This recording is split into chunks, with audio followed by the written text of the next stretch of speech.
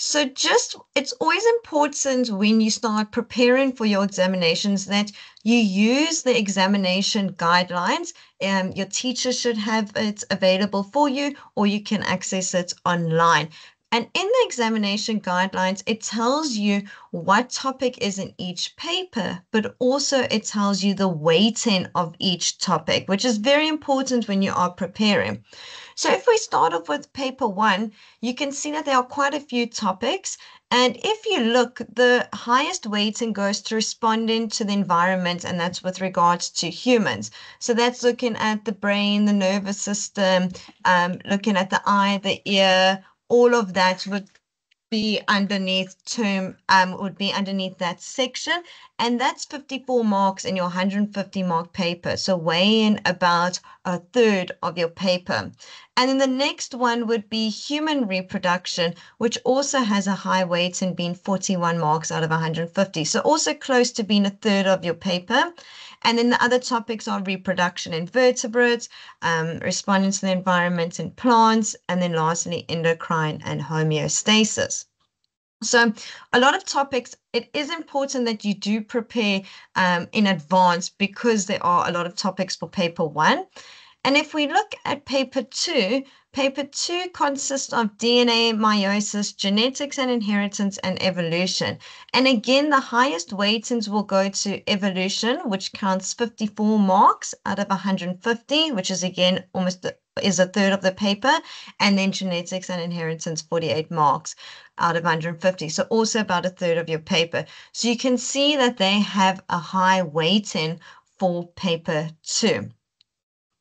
So just with regards to the format of the examination papers, which I'm sure you are familiar with because they should have been the format followed since you've started life sciences, you'll always start with section A, which will have your short questions. It always starts off with multiple choice, then it goes to your terminologies, then the A, B, both or none, and then short answers, and that's for 50 marks. And then you have section B, which has your variety of questions, so shorter to longer type of questions, and they would have 2 or 4 questions, and they would equal 100 in total, section B. There are no essay questions. It's just shorter to longer type of questions. So that would be the format for your examination papers that you can expect for your final examinations in November. Then just instructions. So they always give you instructions on the question paper, and it's important to go through them. And I'm just going to briefly touch on ones that you must pay attention to. So firstly, answer all the questions. I always encourage students to never leave a question out. Try your best to put an answer down. Even if you're not sure, just put something down that's relevant because you never know, you may get a mark and may be right. Then always number your answers correctly. Often we find students misnumber. So follow that question paper. Make sure you're reading the question and have the correct question number down for your answer. Then present your answers correctly according to the instructions of each question. And this is important. So if they're asking for describe, please don't do a flow diagram or don't do a table. They're asking for a description. So that would require sentences and typically a short paragraph. If they say tabulate, then you know you need to draw a table, and you get 1 mark for putting it in a table. So it's very important to look at what they want from you and how to present your answers. Then no graph paper is provided, and always come prepared to exam in that you must have a calculator, protractor, and compass because they may ask you to draw a pie chart, so you'll need those drawing tools for it, as well as a ruler. And that you would not realize by now that there is always a calculation question in the papers, and you'll see now we'll have calculation questions. So please make sure that you bring those drawing tools to each of your exams. And lastly, write neatly and legibly. So just exam tips. I'm going to quickly go through this because we'll cover it now when we go through the different questions. But when it comes to multiple choice questions, it is extremely important that you do not write A/B, that you only write one answer.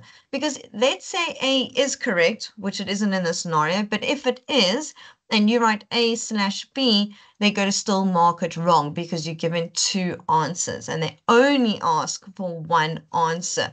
So this will always be incorrect. Instead, you only give the one letter down. So in this case, regulating the salt content would be D. So please be careful with that and make sure you're not writing more than one answer down. And sorry, before I go on, please also don't write D, adrenal gland, because you didn't follow the instructions, so it won't be marked correctly. Then the terminology section, which I know it's not always the most liked section, where they give you the definition and you have to give the term. Please try your best to spell as accurately as possible, especially when it comes to words like glucagon and glycogen, which are so similar with just a few letters different that spelling does matter for those. So try your best to spell correctly. And then the column ones, it's important when they give you a column question and they say you need to then select whether it applies to A only, B only, A and B, or none, that you follow that instruction correctly. So for example, the first one, plant defense mechanism, and you need to select if that's thorns, chemicals, both, or none. Your answer would need to be written as A only, or B only, or A and B, or none. And in this case, it would be both A and B. So please read that instruction carefully.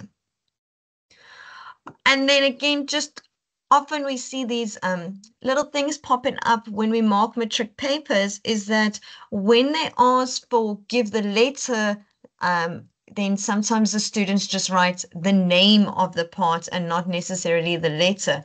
Or sometimes they ask for the letter and name, then the students only write the letter. So again, it just goes down to making sure that you read exactly what is being asked.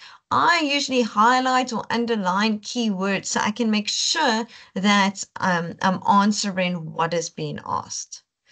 Okay, so we're going to start off with paper 1 and we'll start off with section A. So I'm going to give you 5 minutes to answer section A by yourself. Okay, let's go through the multiple choice questions. So firstly, remember to always read the instructions. So this one says various options are given as possible answers to the following questions. Choose the answer and write only the letter A to do next to the question numbers in your answer book. So we start off with 1.1.1. It says, which part of the brain controls the heart rate? So in this scenario, I would highlight heart rate because that's the key word. And then I would go through the various options. So starting off with the hypothalamus. We know that the hypothalamus is your thirst center, your hunger center, your sleep center. So in this scenario, it doesn't control heart rate.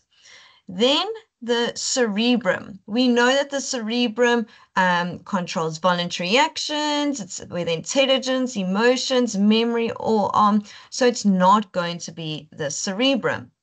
And then the next one, the cerebellum. The cerebellum, we know, coordinates voluntary movements, but is also there for balance and posture. So again, it won't be that. So that leaves us with the medulla oblongata. And we know the medulla oblongata controls your heart rate and your breathing rate. So in this scenario, in this question, the answer for 1.1.1 is D. Going on to 1.1.2, which one of the following hormones prepares the body for an emergency? So now if we go down the list, ADH, antidiuretic hormone, that prepares the body, or it's not preparing, it's controlling the water volume in our blood. so it won't be ADH. Testosterone, we know, stimulates puberty and sperm production, so it won't be that. Adrenaline, that can be an option because it does prepare the body for an emergency, so we can put a tick there. And then if we look at TSH, which is thyroid stimulating hormone, we know that will stimulate your thyroid gland to secrete thyroxine, so that's no. So in this scenario, I would have highlighted prepares body for emergency, and the answer would be adrenaline, so it will be C. 1.1.3, which one of the following refers to the process whereby sperm and ova are produced in the testes and ovaries? So they're asking for process where sperm and ova are produced. So if we go down our list again, we can then see that gametogenesis, we know, is a process of producing your gametes, which would be sperm and ova. So that would be correct. If I look at the other options, oogenesis, that is only producing ova, and spermatogenesis is only producing sperm. And the question was asking the process where sperm and ova are produced. And then ovulation is just when the ova is released from the ovary. So the answer for 1.1.3 would be A. The next one, the central nervous system is made up of now remember the central nervous system runs centrally down your body, so that's a nice way to remember it. So I would highlight central nervous system, and then I would go through the list that they've given me. So is the central nervous system made up of cranial and spinal nerves? No, that's what the peripheral nervous system is made up of. Is it made up of the atomic and peripheral nervous systems? No. Is it made up of cranial nerves and the brain? No. And is it made up of the brain and the spinal cord? Yes. So often they ask either what the central nervous system is made up of, which is the brain or the spinal cord, or they ask what is the peripheral nervous system made up of, and then it's the cranial and spinal nerves. So just be careful when you read that question. And like I did, I would highlight they are central nervous system. Okay, then we've got the next question. So questions 1.1.5 and 1.1.6 are based on the diagram of the human male reproductive system. So when I get questions like this, I always suggest that start off by filling in labels that you know. So for example, 1 would be the prostate gland. This is going to help you answer the questions. 2 would be your Cowper's gland. 3 would be your epididymis. And 4 would be your scrotum. So we've got those labels. Now we go to the questions. So it says, which numbered part is responsible to keep the temperature a few degrees lower than body temperature? So if we're working with regards to temperature and which number here, that would be the scrotum, which is number 4. So your answer for 1.1.5 will be D. Just give it a little tick over there. And in the next one, 1.1.6, which numbered part or parts contributes to the development of mature and motile sperm? So that is important to highlight, that it's the mature and motile sperm. So if we start off with the first one, which is mature sperm, where does sperm mature? Well, that would be the epididymis, which is number 3. So I'm just going to underline it so we know the difference between them. And then the next one says motile sperm. So motile sperm would mean that it's supplying fluid for the sperm to swim in. So here we would look at the labels. We know the scrotum doesn't. Does the Cowper's gland supply fluid? Yes. And does the prostate gland supply fluid? Yes. So that would mean that the answer will consist of number 1, 2, and 3. So here, your answer would be B. 1, 2, and 3. If you have any questions or you want me to explain something, please do put it in the chat and then Jana can just let me know and I can explain it to you. Okay, then we go on to 1.1.7. During an investigation, a man was placed in an airtight room, so that's important information. Sensors were used to monitor his breathing and heart rate. The investigators were able to change the environmental conditions in the room. After 30 minutes, the man's breathing and heart rate increased. The investigators changed the environmental conditions in the room by, so if it's related to breathing and heart rate and saying that his heart rate increased, you would need to think, well, what is causing an increase in heart rate and breathing? So we now go through the list. Is it a decrease in humidity? No.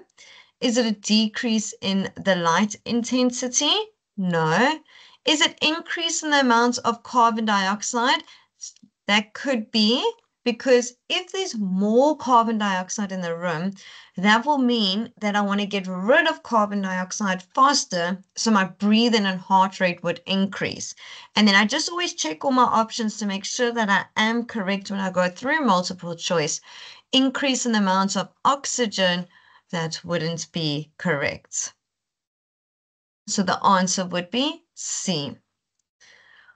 Okay, then we go on to 1.1.8. The diagram represents the part of the eye responsible for accommodation. So again, I would highlight that we're looking at the process of accommodation. Now, you must know that accommodation occurs when we view objects closer than 6 meters.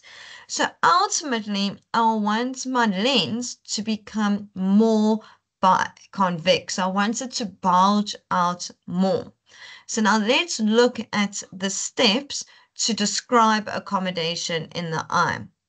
So if we start off, we know that the structure, so we've got the ciliary body or the ciliary muscle, then we have the suspensory ligaments, and that would be attached to the lens over here. So in this case, will the ciliary muscles contract? Yes, it will. So we know that it's option, so it's the first one. Sorry, let me do text, it's easier. Then the suspensory ligaments become taut. That doesn't happen. When I want it to bulge out more, then the suspensory ligaments slacken. So that won't be correct. Then the tension on the lens increases. That won't be correct because then it'll become less biconvex. Then the lens becomes more convex. Yes, remember, I want it to bulge out more. I want it to become more biconvex.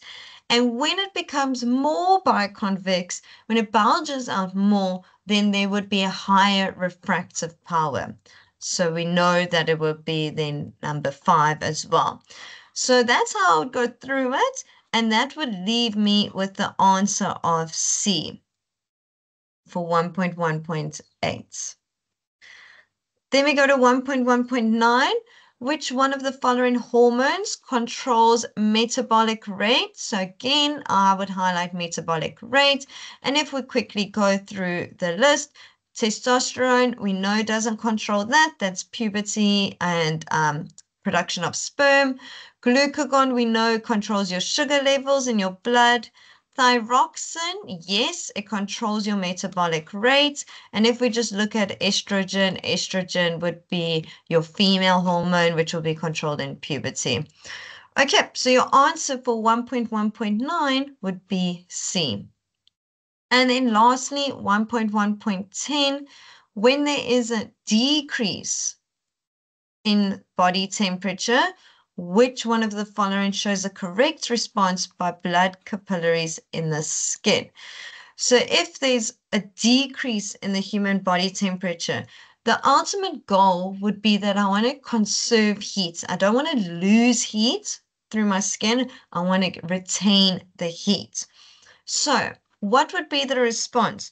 Well, firstly, I would have constriction of blood capillaries.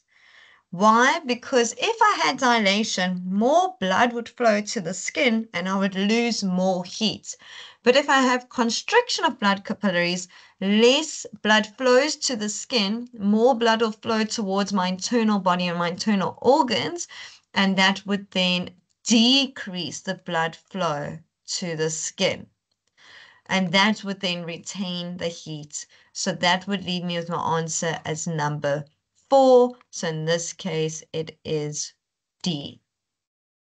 Are there any questions on multiple choice, Yona?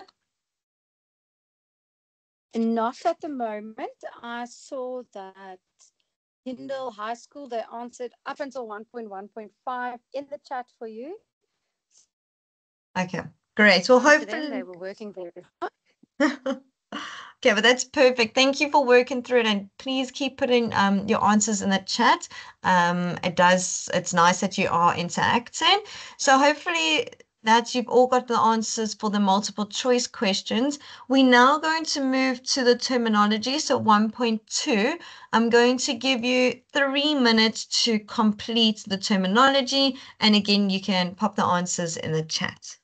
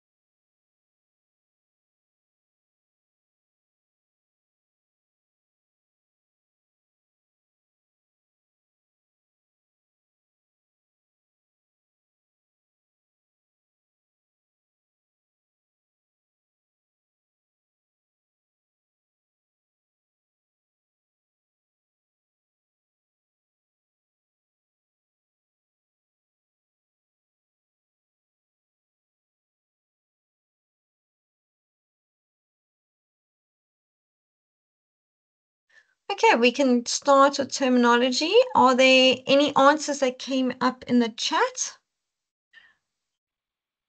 Yes, I see that Sinenjongo has posted all of the terminology for you, 1.2.1 to 1.2.9.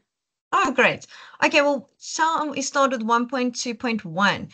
So the strategy by the parents, so that's important, where food and protection are provided to increase survival of the offspring. Do we have an answer for that one? Yes, so the answer we have in the chat is altricial development. Okay, so for this question, it's asking for the strategy by parents where food and protection are provided. So in this case, it's going to be parental care. So because they are given food and protection, it's not saying when they gave food and protection before basically birth or after birth. It's more talking about how involved the parents are. For this one, it will be parental care. If we go on to the next one, it says the secretions that are produced in small quantities by the endocrine glands. So what is being produced, or sorry, what is being secreted by the endocrine glands? Do we have an answer for that one? Yes, so the answer we have for that is hormones. Hormones is correct. So hormones will be the answer for question 1.2.2. Then we move on. The fluid surrounding the developing fetus in the uterus. So the fluid, do we have an answer? Amniotic fluid. Amniotic fluid is correct. Then 1.2.4, the plant hormone responsible for the germination of seeds. Do we have an answer? We do, gibberellins. That is correct. Just want to get my spelling correct as well. So the way I remember the different plant hormones, just for those that want a little tip. So when it has germination, the way I remember it, G for germination, G for gibberellins. So that's how I remember which plant hormone belongs to that one. Okay, we go on to the next one, a structure in the head of a sperm containing enzymes. So that's important, containing enzymes. Do we have an answer? Yes, so we have two answers that came through, and they both say acrosome. Acrosome is correct. And remember the acrosome, the enzymes are there to penetrate the ovum to allow the nucleus to enter for fertilization. Then the functional gap at which a nerve impulse passes from one neuron to another. Do we have an answer? So the answer we have there, again, from two different respondents, and they both said a synapse. Synapse is correct. Then the liquid secreted by the testes and associated glands. So liquid secreted by testes and the glands. So what would be the name for that liquid? Do we have an answer? Yes, we do, ma'am. One of the things I think I can look at one of the answers here, and this is perhaps touching on what you said when you did the multiple choice as well. There's an answer here that says semen / alkaline. Okay, so when it comes to terminology, when in most cases throughout your exam, please only refer to just writing down one answer only.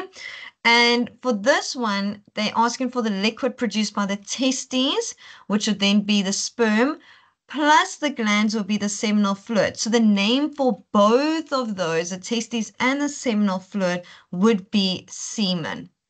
So always try and write down one answer only, because they may not mark it correct, even though you did semen / alkaline fluid. So please stick to one answer only. Then 1.2.8, the shredding of the endometrium and an unfertilized ovum. So the shredding of the endometrium lining and unfertilized ovum, what do we have over here? We have menstruation. Menstruation's correct. And then the last one for terminology, the protective membrane covering the cornea of the eye. So this is over the cornea. So what would be an answer for this one? So we've got two different answers here. The first option that was provided by the schools is sclera, and then the second option provided was the conjunctiva. Okay, so the conjunctiva is the correct one. So that is the membrane covering the cornea of the eye. The sclera runs towards the back of the eye and is also offering protection, but towards the back of the eye. What is covering the cornea, so that would be the front of the eye, would be the conjunctiva. So that's just the way to remember the two. Okay, that was great. Then we're going to go on to 1.3. So again, this is the column situation. So again, please read that question and make sure you only write A only, B only, both A and B if it applies to both, or write none. It's not only A or B. Remember, there's always that option to have both A and B or none. So I'm going to give you 2 minutes to quickly do this, and then we can discuss it. Okay, let's quickly go through this one. So 1.3.1, secretions are released into a cavity or duct of the body. So this is the secretions, mostly hormones, would be released into the duct. So in this scenario, it will be an exocrine gland. So your answer would be B only. An endocrine gland secretes it into the bloodstream directly. It is important that you know the difference between an endocrine gland and an exocrine gland. So endocrine gland secretions are directly into the bloodstream. Exocrine gland secretions are into a cavity or duct. And you must know that the pancreas is an example of an endocrine and exocrine gland. Okay, the next one, the young develop and is nourished in an amniotic egg that is retained in the mother's body. So, in other words, the mother has an amniotic egg inside of her. So now we look at our options. We know vivipary is where the mother gives live birth. Ovipary is where the mother would lay an egg outside the body, and ovivipary would be where the amniotic egg, there's an egg inside the mother and it hatches inside the mother and then is born live. So in this scenario, it would be none because it's an amniotic egg inside the mother. And then increases the permeability of the renal tubules for osmoregulation. So now we know ADH controls the water level in our blood. So osmoregulation is controlling the water level. And when do we have an increase of permeability? So more water is reabsorbed into the bloodstream. That would be under the influence of more ADH. So your answer is B only. Okay. All right, we're going to now move on to 1.4. So the diagram below shows the female reproductive system. So before I go on to answering any questions, I usually try and label what I'm given so it helps me with answering the questions. So if we look at this, we know A would be the fallopian tube. We know B would be ovary. C would be cervix. D would be vagina. And then E would be uterus. It's important that E, you notice that it's pointing to the space and it's not pointing to the muscle on the side, which would then be the endometrium. So make sure when you get a question like this that you can differentiate between the two. Okay, now that we've got our labels, we can look at our questions. So the first question says identify part A, and that we've already done. By just labeling the diagram, we can already answer that. And so that would be fallopian tube. And then it says identify part C, and we've done that now by labeling. So that would be the cervix. Then it says give the letter only of the part where each of the following takes place. The first one is meiosis. Now remember, meiosis is when they form gametes, and in this scenario, we're working with the female reproductive system, so we have form ova. So in what structure, in what letter would meiosis take place? And in this scenario, we know that meiosis would take place in the ovaries. So your answer for that one would be B. So for 1.4.2, the answer is B. Then give the letter only of the part where each of the following takes place, where fertilization takes place. So fertilization is where the ovum and the sperm cell will fuse and the nuclei of each of them will fuse. So where is that happening? And that will be happening in the fallopian tube. And they want the letter. So your answer is A. If you write your answer for that one as fallopian tube, unfortunately, you won't get it correct because they're asking for the letter. That is why it's so important to read the instructions carefully. Okay, moving on, 1.4.3, state 2 functions of part E, and it's for 2 marks. So that means you need to list 2 things. So we look at E, we know E is the uterus. So what would be 2 functions of the uterus, not the endometrium lining or the endometrium, but of the uterus? So firstly, we'll know that it will provide protection for the embryo and for the fetus while it develops over there. So we'll say responsible for protection of the embryo. So that will be one thing. Just put it over there. And then the other thing, because remember they asked for 2 things, is that it would provide space for the developing fetus.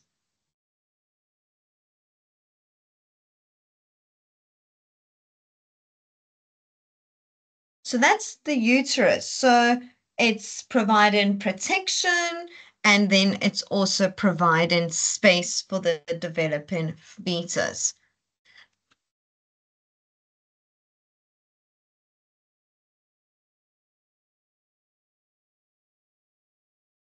And then 1.4.4 says name the glands which secrete nutrient-rich fluid for the sperm to reach A.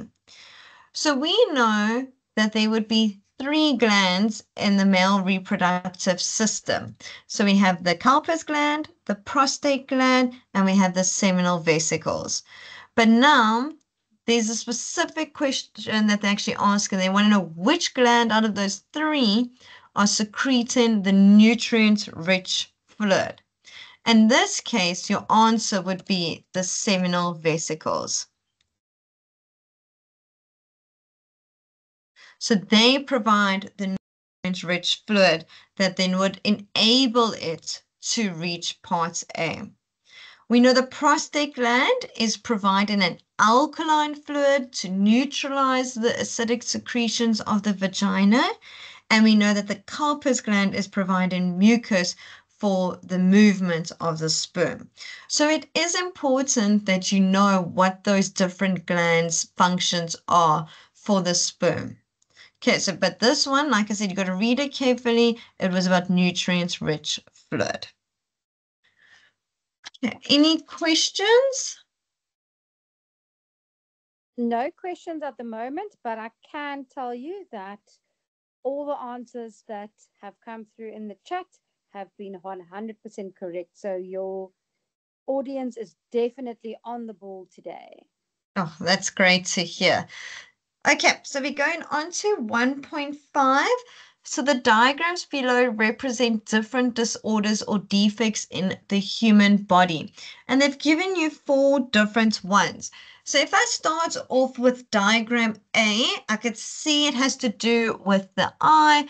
And what I am noticing over here is that we've got the focal point that is not reaching the retina, and that they have to use a specific type of lens, glass lens, to correct it. Then I look at diagram B, and we've got to do with the thyroid gland and an enlarged thyroid gland.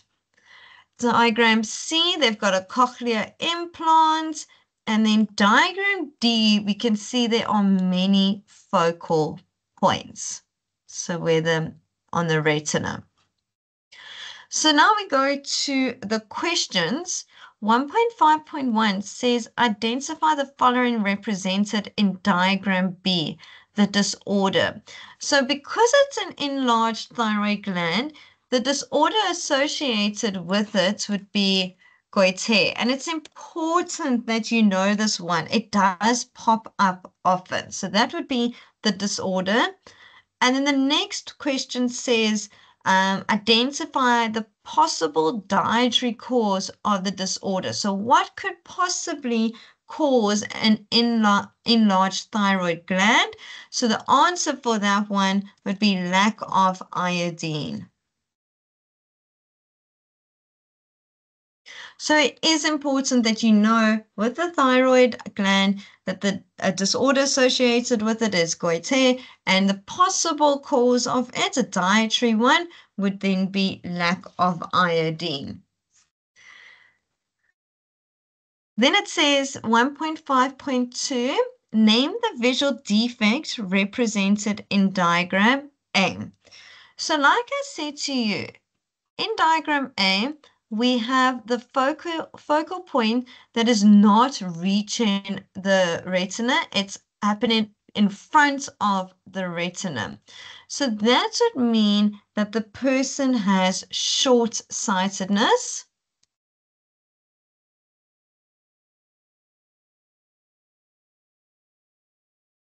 Because the focal point is before. If it was long-sightedness, the focal point will be after, behind the retina. And you can see here that they are using concave lenses to correct it so that the focal point reaches the retina. So that was the answer for 1.5.2a. Then they say name the visual defect represented in diagram D. So this is where there are many focal points. So this would be astigmatism. It is important that you do know the visual defects. So it's short-sightedness, long-sightedness, astigmatism, and then another one's going to come up later. For all of them, and for hearing, any defects, you do need to know on how to correct it. 1.5.3, give a possible cause of the image falling on more than one focus point in diagram D. So we can even see over here, if I even just look at diagram A and diagram D, that the lens shape, this one has a good lens shape. This one has an irregular lens shape. You can see how it's bulging out a bit on that one side and not so much on the other side. And that's irregular shaped lens along with the irregular shaped cornea will cause the refraction of the light to hit many focal points. And that would then create a blurry vision, which would then be astigmatism. So your answer for the possible cause of the image falling on more than one focal point would be irregular shaped cornea.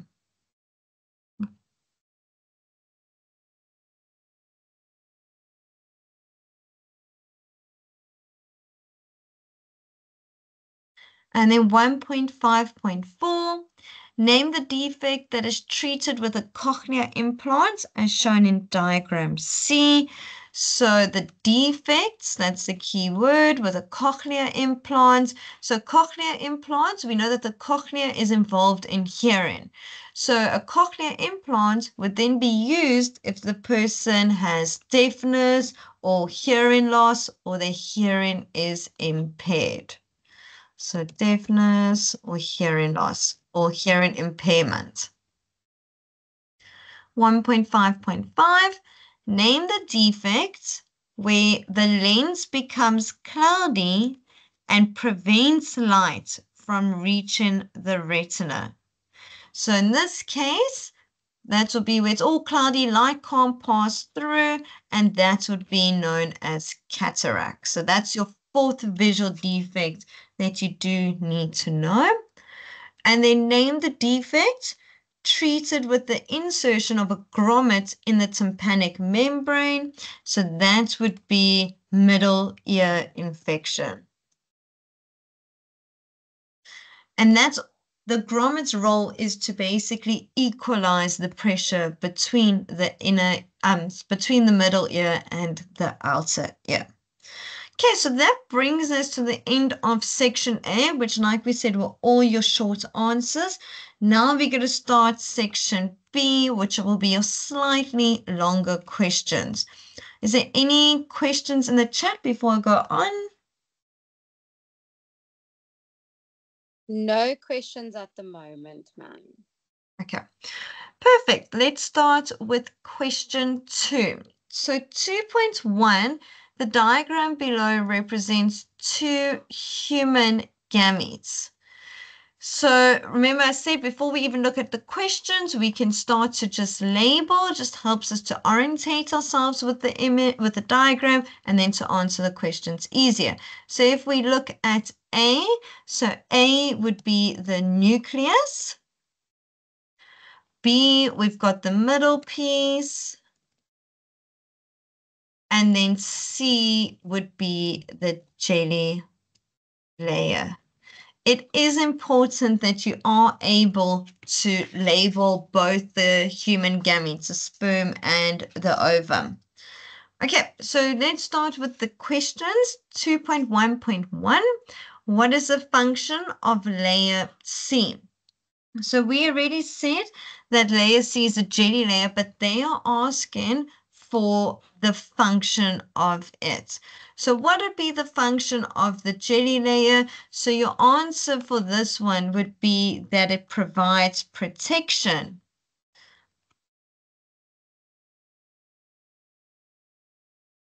Provides protection for the early stages of the fertilized egg.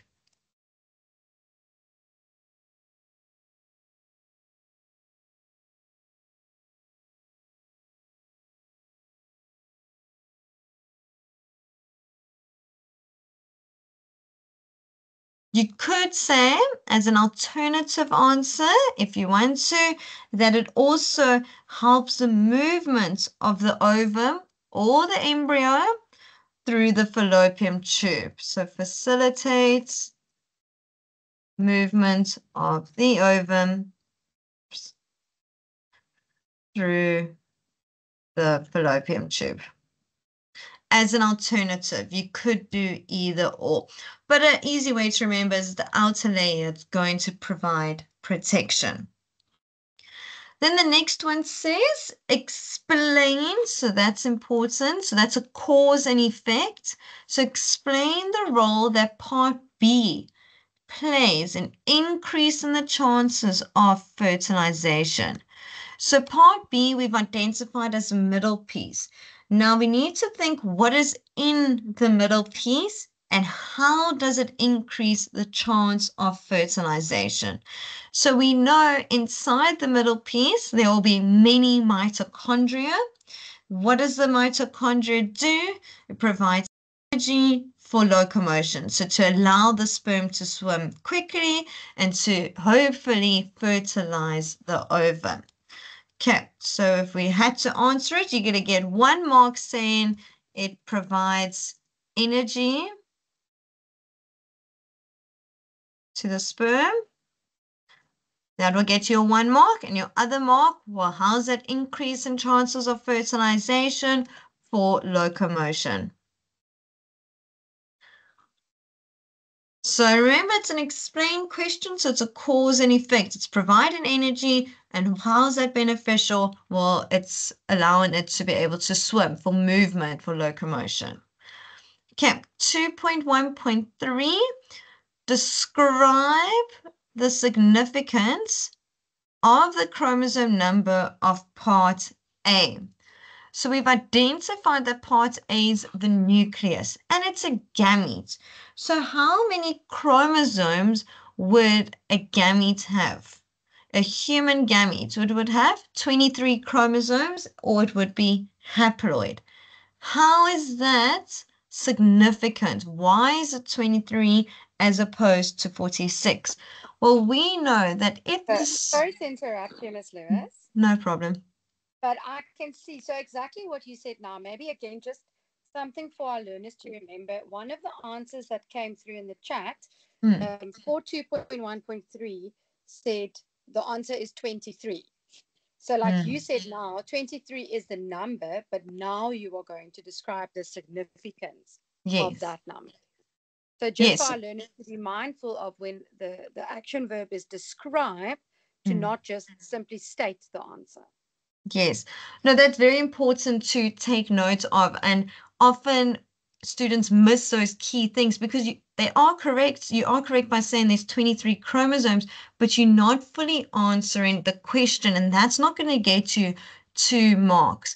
So yes, 1 mark is awarded by saying that part A is haploid or part A has 23 chromosomes, but how is that significant? And that's where you got to describe why 23 over 46 chromosomes essentially. And why? It's because, remember, when the sperm cell fertilizes the ovum, the nuclei of the two fuse. I want it to be 23 and 23 so that I can get a diploid zygote of 46 chromosomes. If A was 46 chromosomes and the ovum nuclei was 46, I would have a doubling of chromosome number. So where the marks are coming for this question, I'm going to show you on the memo so that you can understand why it's just not going to get you 23 chromosomes or get you all the marks. So if we look over here, let me just zoom in a bit. So part A is haploid, has 23 chromosomes. So that's what has come up in the chat. That's going to get you 1 mark. But why is that significant? Why is that important? And there we go to explain. So that after fertilization, the zygote has a diploid number of chromosomes, so that there are only 46 chromosomes. Right, so it's preventing the doubling of chromosome numbers after fertilization. So the importance is that the zygote only has 46 chromosomes, and that's what's going to get you your second mark. Okay, then we go on to 2.1.4, use a flow diagram. So now they want you to use a flow diagram to give the correct sequence of the developmental stages of a fertilized ovum until a fetus is formed. So from fertilized ovum until fetus. And again, it's 2 marks. So it is important that you know these steps and actually to be able to describe the steps. But in this case, they only want a flow diagram. So your answer here would be, it goes from a fertilized ovum. So the next one would be a zygote. After zygote, you know that the zygote divides by mitosis to form a ball of cells, which is a morula. Then the morula will form a hollow ball of cells, and that will be called a blastula or blastocyst, and that would then eventually form a fetus. So their implantation will happen, and then lastly, a fetus will develop. So for this question, it's important that you go from a fertilized ovum until a fetus is formed. And zygote, morula, blastocyst, and then fetus. And it's an all or nothing. So either you're going to get 2 marks or you're going to get no marks. So make sure that you do know that order of from fertilization to implantation. Okay, then we'll go to 2.2. So here they're giving you a little scenario and you need to read it because sometimes the answers are there or the questions are related to the text. So please don't bypass it. First read it and then go to the questions. So this says the female phone nest tree frog releases a batch of eggs which are then fertilized by sperm from a mating partner as well as other nearby males. Now, firstly, there's a lot of information in that sentence. So the female frog is releasing a batch of eggs.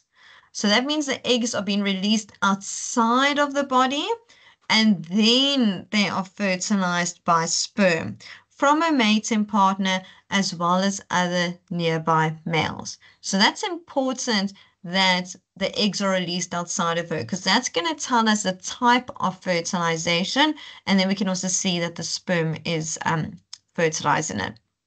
As the eggs are laid, male frogs will cover it with foam. These foam nests are found in water puddles, tree branches, or buried underground. The nests prevent dehydration, which is drying out, predation, and infection from bacteria and fungi. It also provides a healthy environment for the developing embryos. So That's given us information of how the foam nests are beneficial to them. So it prevents dehydration, predation, infection from bacteria and fungi, and healthy environments for the developing embryos. Sunlight will harden the nest's outer surface. After a few days, the developing tadpoles break out and fall into the water where they will complete their development. Okay, so let's look at the questions. So 2.2.1 says state the type of fertilization used by the foam nest trees. So they want type of fertilization. So here, remember, it's either going to be internal fertilization or external fertilization. And the difference between the two, internal fertilization happens inside the female's body. External fertilization happens outside the female's body. And like I said, this first sentence is telling us that answer. The female foam nest tree frog releases a batch of eggs, which are then fertilized by sperm. So that's then happening outside the female's body. So your answer for 2.2.1 would be external fertilization. Then the next one says state 2 ways in which the chances of fertilization in these frogs are increased. So how is fertilization increased in these frogs? So if we go back, your answers are going to be again in your first paragraph. Firstly, we can see that the sperm has been fertilized from a mating partner as well as other nearby males. So that means that there are many males that are mating with the female. And the more males that are mating increases the chances of fertilization. And then the second thing we can pick up is that that there are many gametes released. They are releasing a batch of eggs. It's not just one egg at a time, and that the male is releasing sperm. So many gametes would then also increase the chances of fertilization. And we can even go for a third option, that the frogs are close to each other. So that will ensure that fertilization happens at a higher rate. So if I just show in the memo, because I just listed 3 options for you, that they only asked for 2. So they will only mark your first 2 answers, even though there are 3. And if you provide 3, they're only going to mark your first 2. So what I'm saying is, be sure of your first 2 answers if you're going to list more than 2. And there it is. So the frogs are close to each other. Many males mate with a female, and many gametes are released. They're not asking you to explain how it increased the chances of fertilization. They just asked you to state how it does that. And then if we look at the next question, give 2 functions of the foam nests, again for 2 marks. So here we look, and there are many functions of it. Please, you can list them, and make sure that again you have your first 2 you're sure of, because there are more than 2 answers, and they will only mark the first 2. So if we look here, it says the nest prevent dehydration. So you can say that prevents dehydration. You can say that it protects the eggs protects the eggs from predation.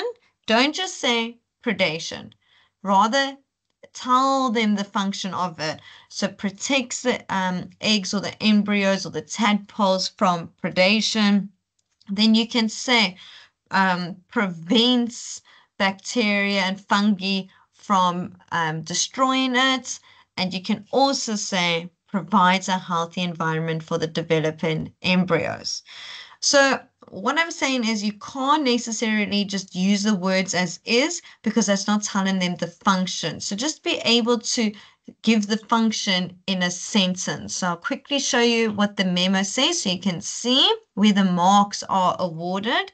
So the marks were awarded for preventing dehydration of the developing embryos. So the mark there was preventing dehydration because that's given the function. The next one is protecting the developing tadpoles from predation. So again, like I said, you can't just use the word predation and hope to get the mark. You need to give the function. Then prevents microbial degradation, which, like I said, prevents the fungi and bacteria from destroying it, and then provides a healthy environment for the embryos. 2 marks, and they mark the first 2. Any questions before we go on? No questions at the moment. Okay. All right, let's go to 2.3. So the diagram below represents a reflex arc.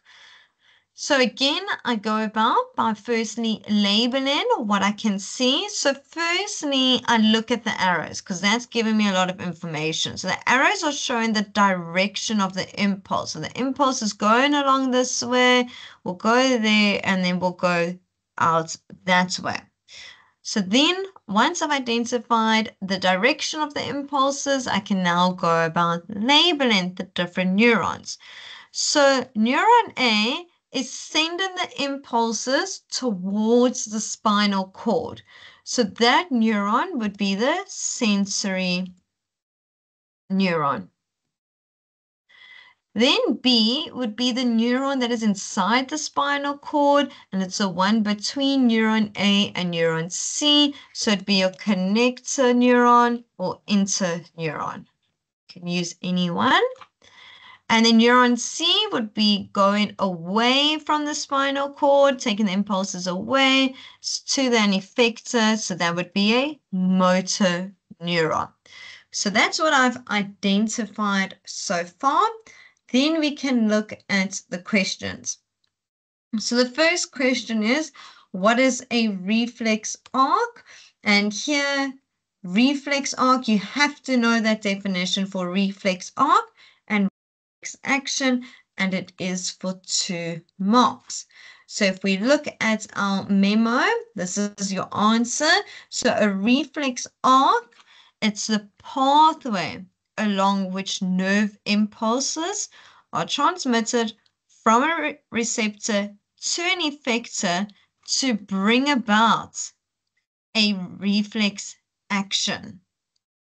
Okay, so reflex arc, it's a pathway. And now you just think, okay, well, how's the pathway of what? It's of the impulses from receptor, and then you know it goes along all the different neurons to the effector, that final muscle gland, to bring about a reflex action. And it's 2 or nothing mark. So please make sure that you know that definition.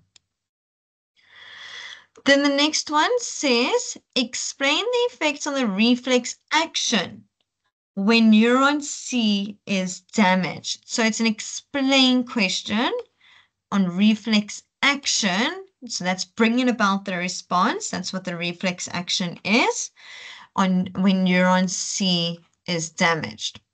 So this is why it's good to identify the different neurons before starting this question, because we've identified now that neuron C is the motor neuron.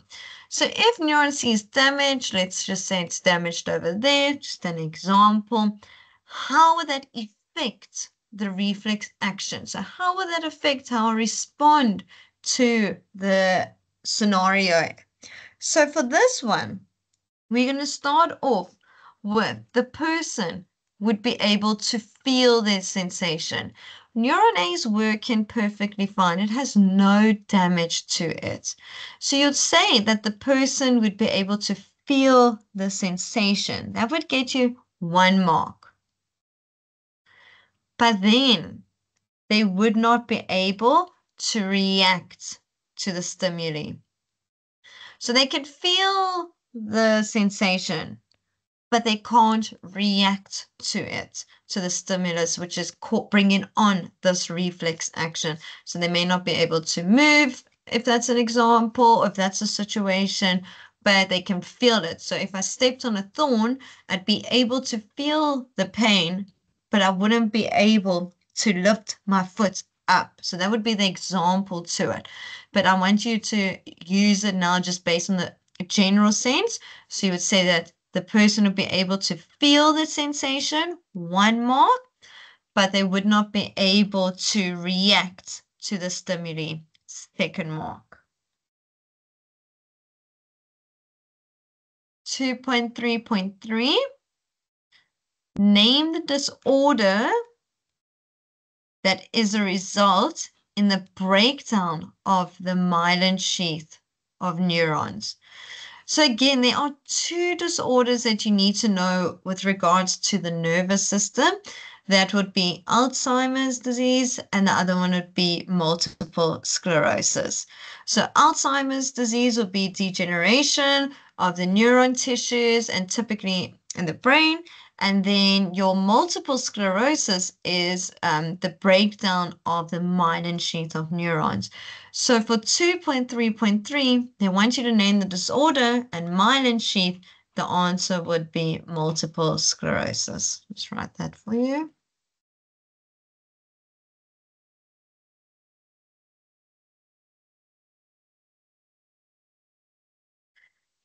And a way to potentially remember it, myelin sheath, MS, and then MS for multiple sclerosis. But please write out the full name. Okay, any questions before I go on? No questions at the moment, but maybe we can just hear from the schools if they maybe need a bit more time to answer the questions themselves before you give them the answers, or if they're happy with the pace that we're working at the moment. So maybe if they can just give us an indication in the chat regarding that.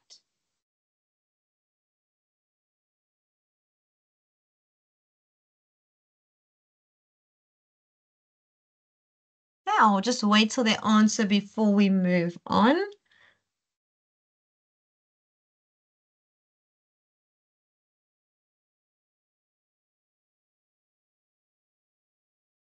Okay, the first message came through, happy with the pace, so we're good to go.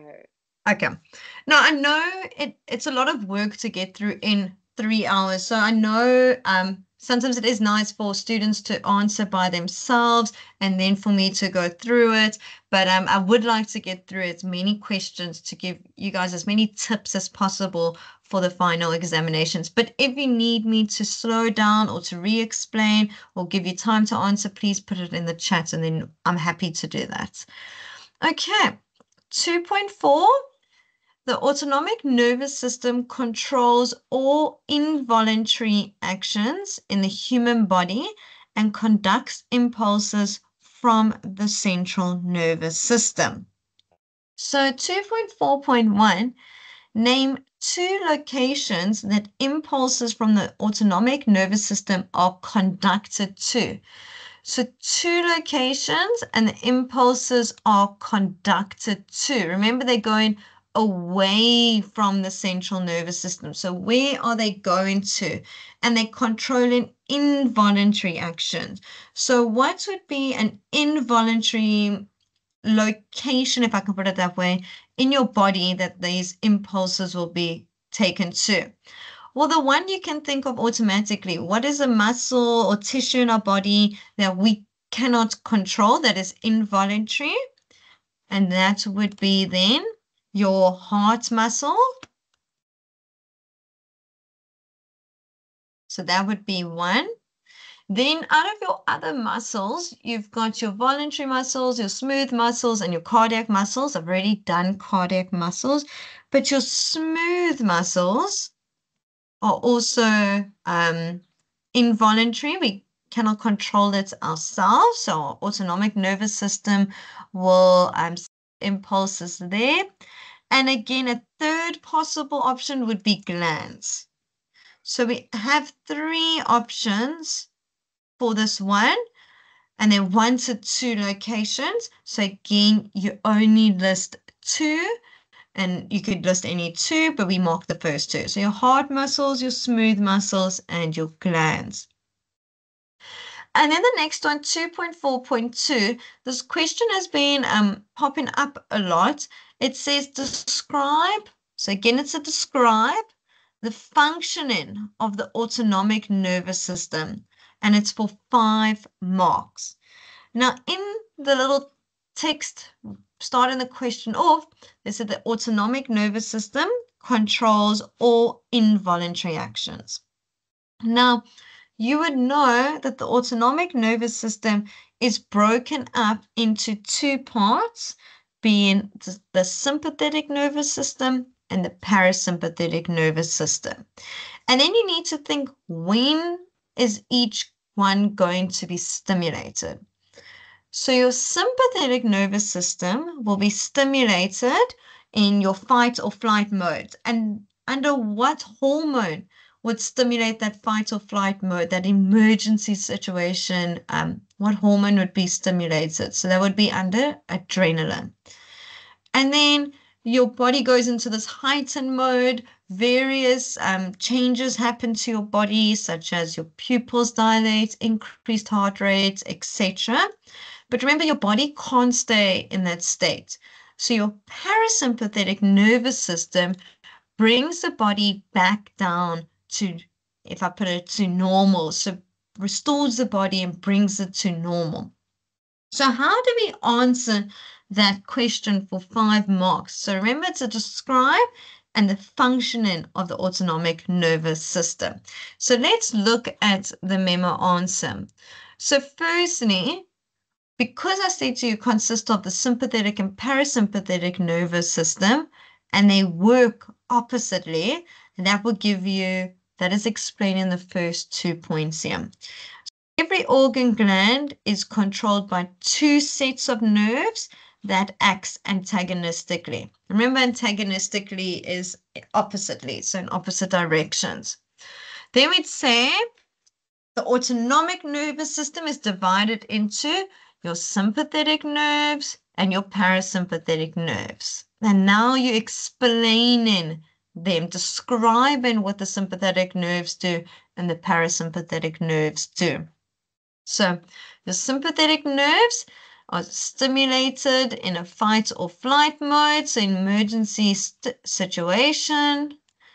And your parasympathetic nervous systems, they stop it. So they stop that response and restores the body to normal. So we have that the gland or organs controlled by 2 sets of nerves that act antagonistically. And then you can see your parasympathetic nerve stimulates, and this will be in a fight or flight situation, emergency situations.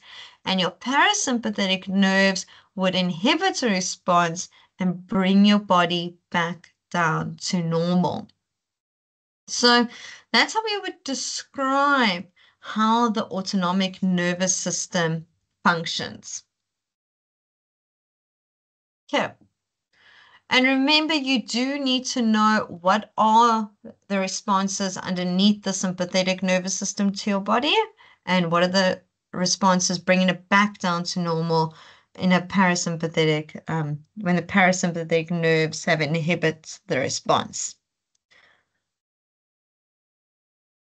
Okay, so we have about 10 minutes left, and then I'm going to give you a short break, and then we'll move on to paper 2. So we'll go on to the next question, 2.5.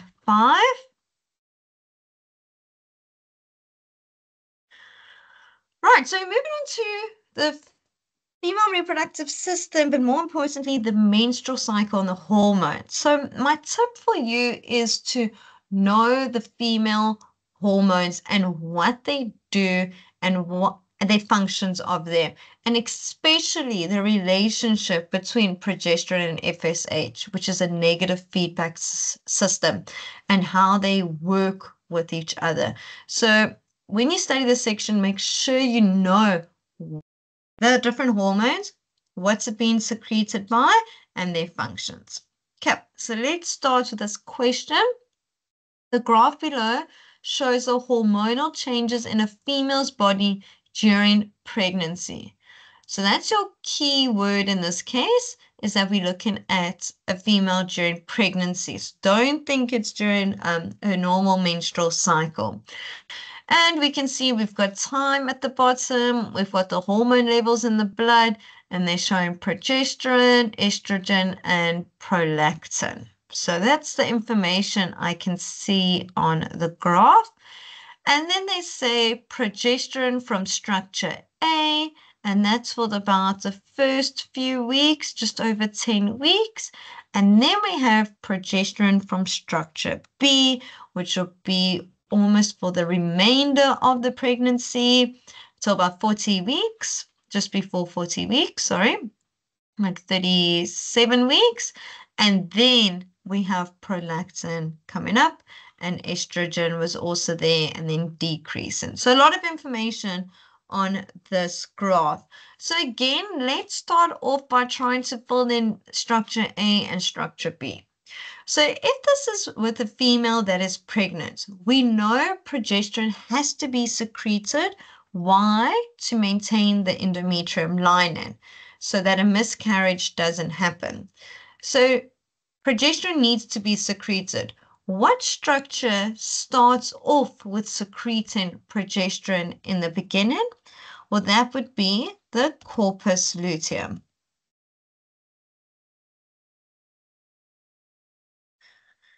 And then corpus luteum will secrete it in the beginning while the next structure is busy forming. And the next structure that will secrete progesterone for the remainder of the pregnancy would be the placenta. So this placenta takes over that role of secreting progesterone. So first the corpus luteum until the placenta is formed, and then the placenta will secrete progesterone. Okay, so let's look at the questions. Identify the following structures. So we've just done that. So structure A would be secreting progesterone in the beginning, would be the corpus luteum. And then structure B, secreting progesterone later on, and for almost a full duration, would be the placenta. 2.5.2 would say name the gland where prolactin is produced. So that's important because you do need to know the different glands of the endocrine system and what they are each secreting. And in this case, it would be the pituitary gland or the hypophysis.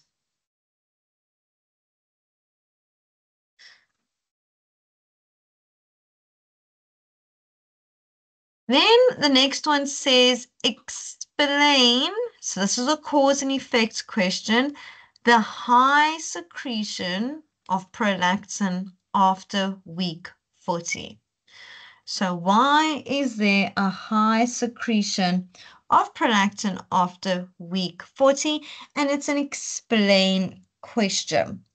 So we know that prolactin will then produce milk.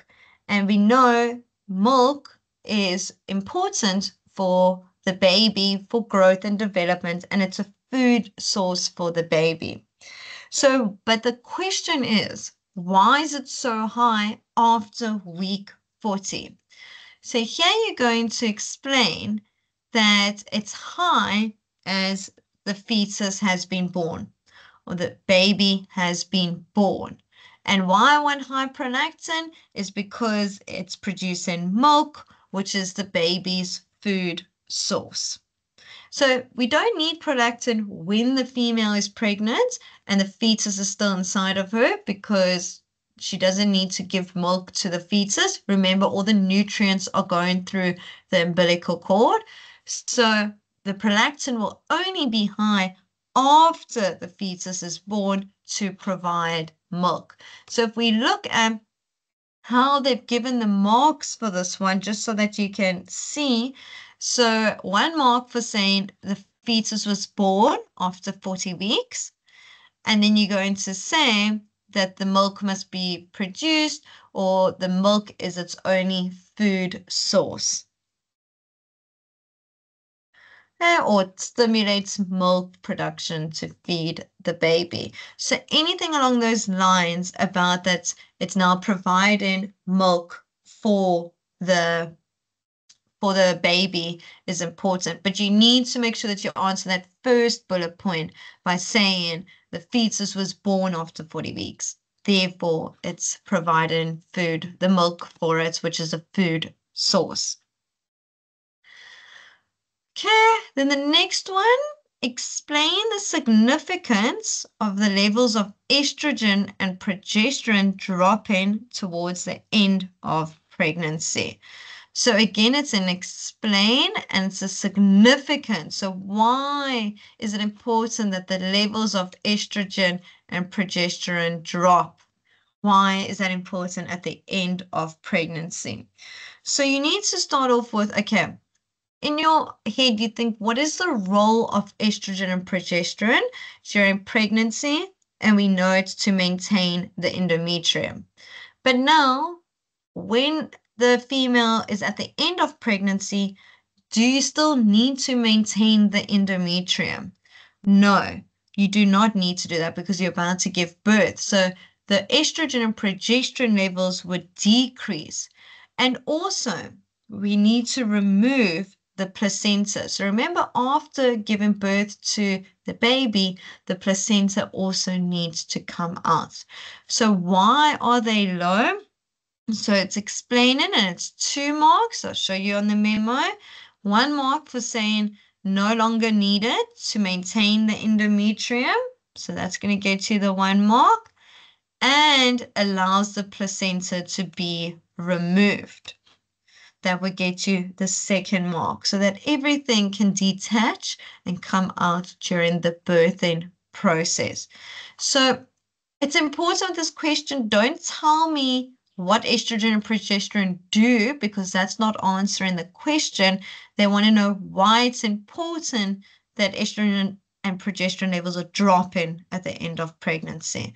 And like I said, no need to maintain the endometrium and to allow the placenta to be removed. Okay, and then the last question, and then will be a break. Describe the effect that the drop in progesterone level has on the ovarian cycle.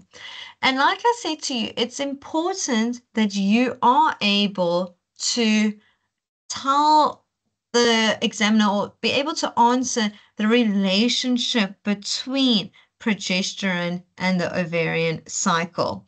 So progesterone and FSH. So this one's saying the effect, so again, it's to describe the effect of a drop in progesterone. So if there is a decrease in progesterone, we know that more FSH would be secreted because they work almost in opposite directions. So a decrease in progesterone would mean more FSH is secreted. And you need to think, well, what secretes in FSH? The pituitary gland. So that will answer the first bit. I just want to show you. So the drop in progesterone levels stimulates the pituitary gland to secrete FSH. Now you need to think, okay, what does FSH do? Well, it's follicle stimulating hormone. So it would stimulate the primary follicle to develop into a Graafian follicle, and that eventually would lead to ovulation, to an ovum being released. So that would get your next marks. So low progesterone, that would stimulate the pituitary gland to secrete more FSH, which will stimulate the development of the primary follicle into a Graafian follicle. And the total final effect of that would be that it leads to ovulation. Important that you're able to describe it because they often ask that question just in different ways. They could say a female's taken a contraceptive pill, which is high in progesterone, explain the effect on the ovarian cycle. Then you're just doing the reverse of this. So know that progesterone and FSH work in a negative feedback mechanism and that a high level in progesterone would result in low FSH being secreted, or a low level of progesterone will result in more FSH being secreted. And then you just think, well, if there's more FSH, primary follicle will develop into a Graafian follicle, which will lead to ovulation. But if FSH is inhibited, then this process won't take place. Then you would say the primary follicle won't develop into a Graafian follicle and no ovulation would take place. So it's important you know that. Okay, so paper 2, like we looked at the weighting earlier on today, there are less topics and evolution and genetics has the highest weighting. So we're going to start off with the multiple choice questions, and I'm going to give you 5 minutes to do it, and you can put the answers in the chat as you go along. Okay, let's start. So again, multiple choice questions, and you only write down one letter next to the question number. So starting off with 1.1.1, which one of the following correctly describes the 4 cells produced by meiosis? So we know meiosis, the point is to create gametes, and we know that gametes have to have half the chromosome number, so they would be haploid. So automatically, I can cross out the diploid options because we know meiosis is there to create haploid cells. Then we look at the next part. So option A says that they are haploid and genetically different. And option D says they're haploid and genetically identical. Now we know that during meiosis, there are different things taking place which increases variation and makes the cells different to each other. For example, crossing over, and the other one would be random arrangements of chromosomes. So they are not genetically identical to each other. So the answer for this one would be A, haploid and genetically different. Now, mitosis would mean that we are creating more somatic cells, body cells, so they would be diploid, and the cells would be genetically identical to each other. So that would be the differences between meiosis and mitosis. So meiosis is haploid, 4 cells, and they're genetically different. Mitosis would be diploid, and the cells are genetically identical. 1.2.2, the diagram below shows a cell during prophase 1, and they want to do the labels. So again, we go and we quickly put in the labels. So X is going to be the spindle fibers. We can see that's being formed.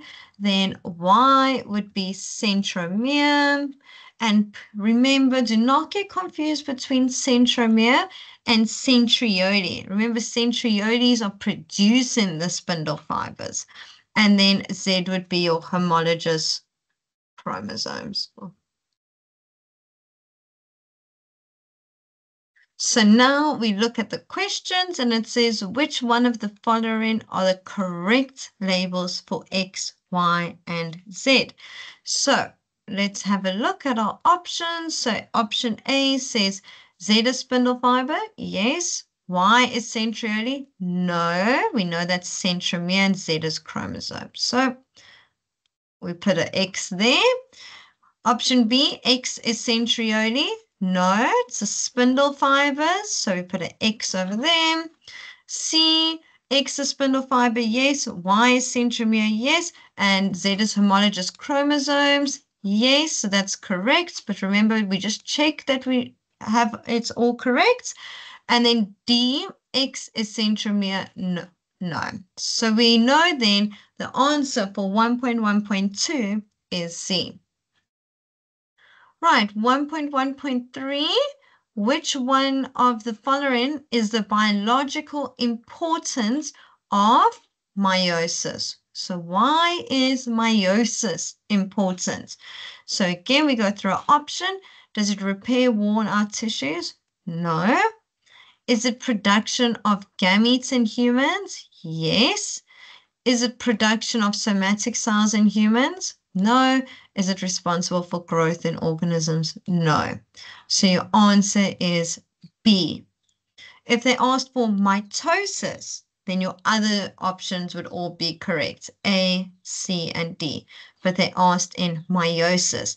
That's why it's important to highlight or underline those key words so that you can answer correctly. Right, 1.1.4 says how many mRNA nucleotides, so we want to know nucleotides, code for protein made up of 120 amino acids. Now we know that one amino acid is made up of 3 codons, which would then be 3 nucleotides, because each codon would be made up of a nucleotide. So in this case, they're saying we have 120 amino acids. How many nucleotides would there be? So all you would do here is you take 120 and you times it by 3 to get you the answer of 360.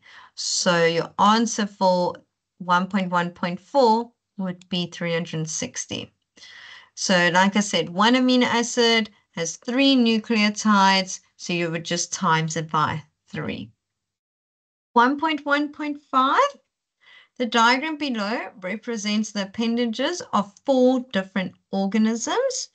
Which 2 limbs are homologous structures? So remember with homologous structures, so their structure is the same, but they have different functions. Homo means the same. So the structure of the limb would be the same, but they would use it for different purposes. So if we look over here, if I compare P and Q, their structure does not look like the same. If I compare P and R, their structure looks the same. They've got the phalanges, the carpals, etc. And P and S, they don't look the same. So the closest ones that have similar structure but would use it for different functions, so the bats would use it for flying, humans would use it for picking up things, writing, etc., would be P and R. So your answer would be C. 1.1.6, speciation has occurred when? Now, speciation is when a new species is formed. And we know the definition of a species, it's similar organisms that can interbreed and produce fertile offspring. So that's the definition of what a species is. So now let's go through the list of speciation. So speciation has occurred when 2 populations can no longer interbreed and produce fertile offspring. Yes, because remember, speciation forming new species. So that's possibly correct. We still look at the other answers. Populations are separated by a geographical barrier. Now, they haven't specified here if it's reproductive isolation, speciation, or geographical one, because remember, it can happen both ways. So we can't just have that one only. Populations go extinct. That's not always the case. They form a new species, and a mutation has occurred in an individual organism. That's not the case. So we know that speciation has occurred when 2 new species has formed, and we know 2 new species has formed when they can't interbreed, well, when they can interbreed, but they can't produce fertile offspring, or they just can't interbreed anymore. So your option for 1.1.6 is A. Right, 1.1.7, the chromosome complement in a cell of an individual who inherits an X chromosome from the father is. Okay, so remember, the father determines the sex of the child. So we know that the mother is XX and the father is XY. So the mother will always give an X chromosome to the offspring, and the father will either give an X or a Y. But now in this case, they said he gave an X chromosome. So that would mean that the person has two X chromosomes. So we are already going to eliminate option B and option D. Then we look at the rest of the information. So we know in a human there are 46 chromosomes, there are 44 autosomes and 2 gonosomes, and those gonosomes determine the sex of the child. So if we look at the options, 44 and XX, that would equal 46 in total, 44 autosomes, and then your 2 gonosomes. Or is it option C, which has 46 autosomes and 2 gonosomes giving 48? No. So we know that the chromosome complement of this individual would be A. It would be 44 and XX. Okay. We'll go on to 1.1.8 and 9 that both referring to the dihybrid cross. So in rabbits, fur color and the fur length are controlled by 2 genes, and they said it's a dihybrid cross. So we have black fur is dominant over white fur, and long fur is dominant over short fur. And they've given you the letters there. Capital B, small b, capital L, little l. 2 rabbits, 1 and 2 are mated. The table below shows the possible gametes that can be produced by each rabbit. And then the question says, which one of the following is the phenotype of rabbit 2? Okay, so we look at rabbit 2's gametes. I can see that it has a capital B and a little b. So if it's got a capital B and a little b, so if it's this, we know that the dominant allele will be present in its phenotype, so we know that it would have black fur. Then I also see the L's. It's got a capital L and a little l. So then I can say, capital L, little l, that it will have long fur. So my answer for this one, the phenotype would have black long fur. And the option for this one would be D. How do I know that? Because it's got a dominant allele present, you can see automatically. So that would be expressed in the phenotype being black fur. And it has a dominant allele for the length of the fur coat, so it has a capital L present, so that would be expressed in the phenotype, giving it black long fur. 1.1.9, which one of the following are possible genotypes of the offspring of rabbit 1 and 2? So, rabbit 1 and 2 mate, what would the possible genotypes of their offspring be? So now we look. Remember, each rabbit gives an allele. So what I notice straight away is that in rabbit 1, there are no big letters, no big B, no big L. They're only given little b's and little l's. So they're not getting a capital B. There will only ever be one capital B present in the offspring's genotype. So if I look at my options, I can already eliminate the ones that have 2 capital letters of either B's or L's. So I'm going to eliminate option B because it's got capital B, capital B. It's getting one capital B from rabbit 2, but where's it getting the second capital B from? Not from rabbit 1. So that's why I know it's not that one. Then I can cross out option C as well, again, because it's got capital B, and capital L, capital R.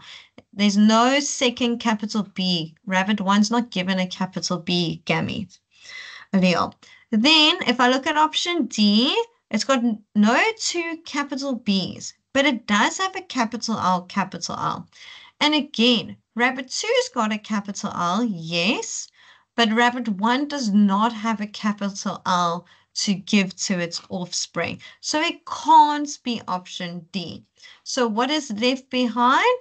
Only option A. Because it can get two small b's from both parents. It can get two small l's. It can get one capital B, one small b, one capital L, one small l, and so on. So you have to look at that. You got to remember that for each allele, it's getting one from each parent. So you need to see, can it get little b from the first one? Yes. Can it get little b from the second one? Yes. Okay, let's go on to 1.10. So here they say a woman with blood group A married a man and had 4 children with blood groups as shown in the diagram below. And you need to work out the genotype of the man. So they're saying the mother is going to be blood group A. So we know, I always fill this in on top, what are the two options for her blood group, for her genotype? Could be I capital A, just remember that superscript, and I capital A, or it can be I capital A little I. Okay, just remember the A's are superscript. I just can't do that on here. And they had these 4 children. So now 2 children, which I notice straight away, is going to be child 2. Why? Because they have blood group O, which means their genotype is little I, little I. And that means they have to get a recessive allele from the mom and a recessive allele from the dad. So I can automatically say that the mom is not going to be that. She has to be that. So now I can look at my options over here. And so I can really cross out, well, it's not going to be option B, because remember the dad has to have a recessive allele. So I'm going to cross out option B, and I'm going to cross out option C, because there's no recessive allele there. Then I look at, okay, child A can get maybe the A allele from the mom, and child 3 can get the A allele from the mom. But what is interesting is going to be child 4, which has blood group B. And we know that the two options, for blood group B can either be I capital B, superscript I capital B, or it can be I capital B, little I. And where is it getting the B allele from? It's not getting it from the mother. So that means it has to get it from the father. And that would mean out of the 2 options left, A or D, that the option would be D. The correct answer would be D. So 1.2.1, a point where chromatids overlap during crossing over. So the first one was chiasmata, and the other one was a chiasma. So both of them are correct. One is just plural and the other one isn't. So it doesn't matter which one you use. Both of them would be accepted. Okay, 1.2.2, a segment of DNA that codes for a particular protein. So I think we have 3 different schools who answered, and they all said gene. Gene is correct.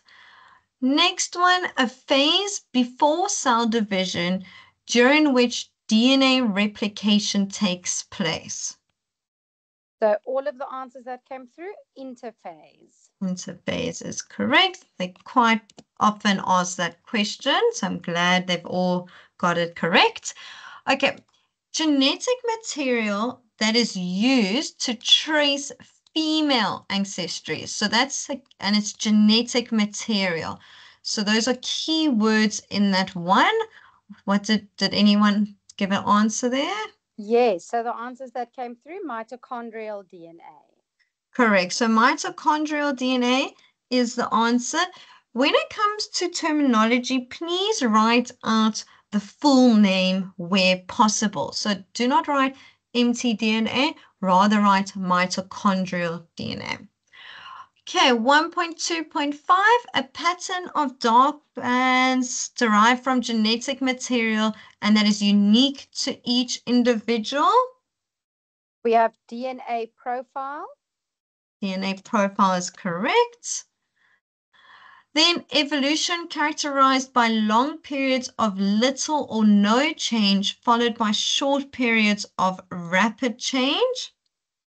There we have punctuated equilibrium. Punctuated equilibrium is correct. A group of organisms with similar characteristics occupying the same habitat at the same time and are able to interbreed and produce fertile offspring. Here you have two different answers. The first one that came through was population, and the second one that came through was species. Yes, so those are two we often get confused with, and that's why I highlighted that they occupy or live in the same habitat. So that would mean that it's a definition for population. So the definitions are very similar when you look at them at first, but population refers to them living in that same area at the same time. A species would just be a group of organisms with similar characteristics that can interbreed and produce fertile offspring. So be careful and look if they're talking about the same habitat. And you do need to know those definitions word for word because it does pop up as questions in past exams. Then 1.2.8, the change in the genetic composition of a species over time. No answers for that. Okay, so for this one, it is evolution. So because it's a change over time, that would tell you that it was evolution and a change in the genetic composition. We know that is the fundamentals of allowing species to form and evolution to take place. Okay, so just before you move on, ma'am, one of the schools just posted microevolution. I would avoid the difference between micro and macro evolution and rather stick to just evolution. Okay, 1.3, we've got the columns again. So we're just going to go through this quite quickly. So 1.3.1, evidence for evolution, and we have biogeography and we have meiosis. So in this one, the evidence for evolution, we know that there is a few lines of evidence, being fossil, genetic, biogeography, homologous structures, etc. This one would be A only. Sorry, there we go. So this one would be A only. Meiosis is not evidence for evolution. It contributed to genetic variation and creates a new species, but it's not evidence for it.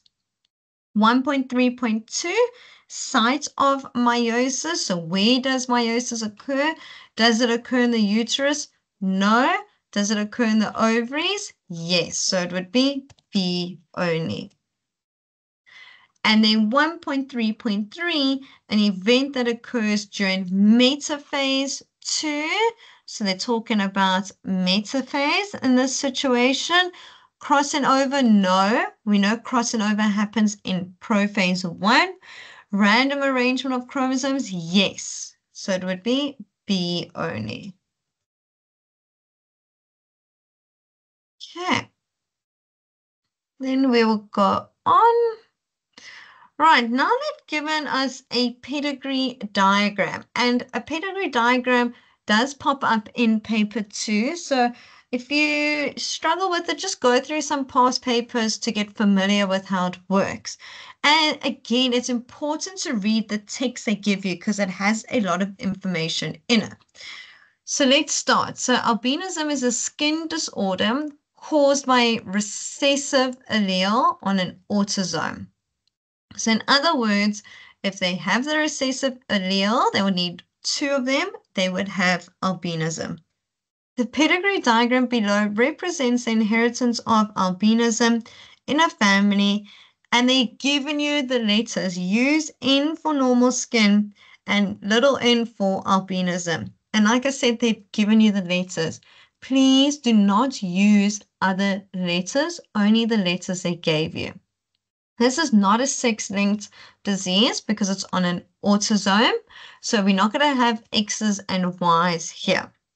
So I start off with the pedigree diagram with looking at all the information that they've given us. And I start to first fill in the different genotypes that we get.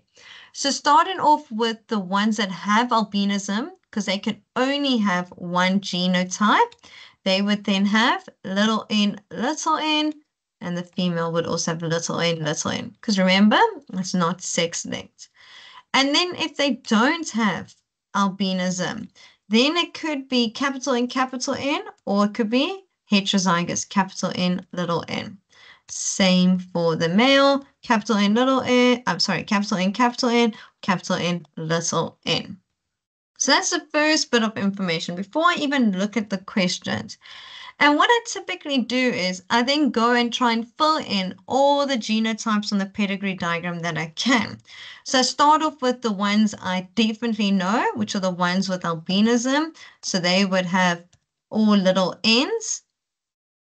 And then I would now go and work out the others.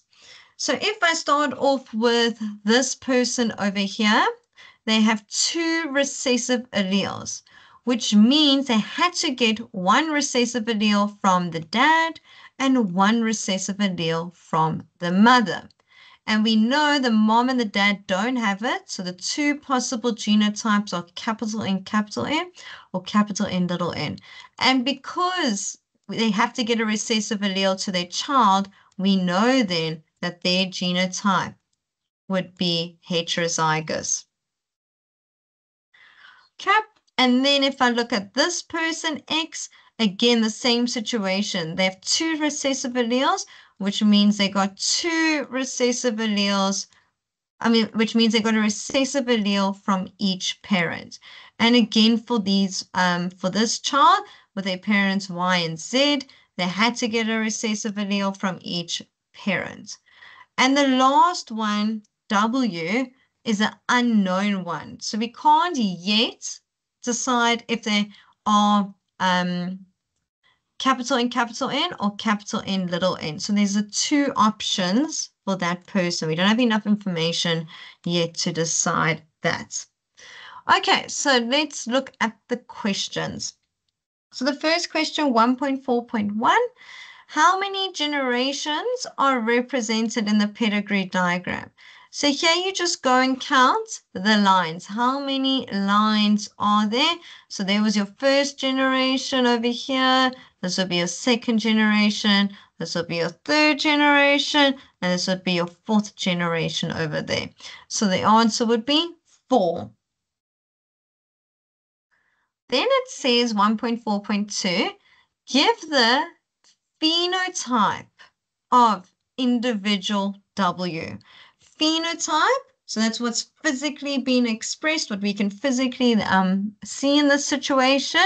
And it's normal. We can see it's a square that's not shaded. So your answer would be male without albinism.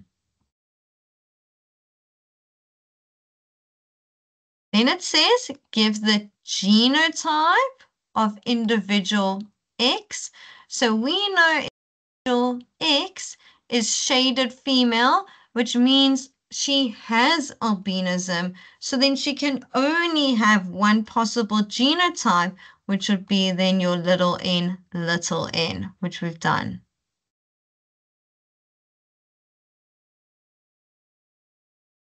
Then they want the genotype of individual Y. So again, the genotype, so Y is a male without albinism. Remember, there's the two options. They could be homozygous dominant or they could be heterozygous, but you have to look at their offspring. They had a child which is fully recessive. So they means they got one recessive allele from the mom and one recessive allele from the dad. So Y's genotype would then be capital N, little n.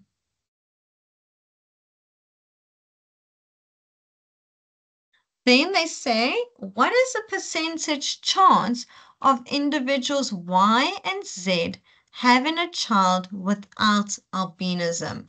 So if we quickly did a Punnett square, we would see, so individual Y is heterozygous and Z is heterozygous. So if I had to quickly draw Punnett square, sorry, I know it's not neat, and we did the one up here and little n. If we had to just fill that in, oops.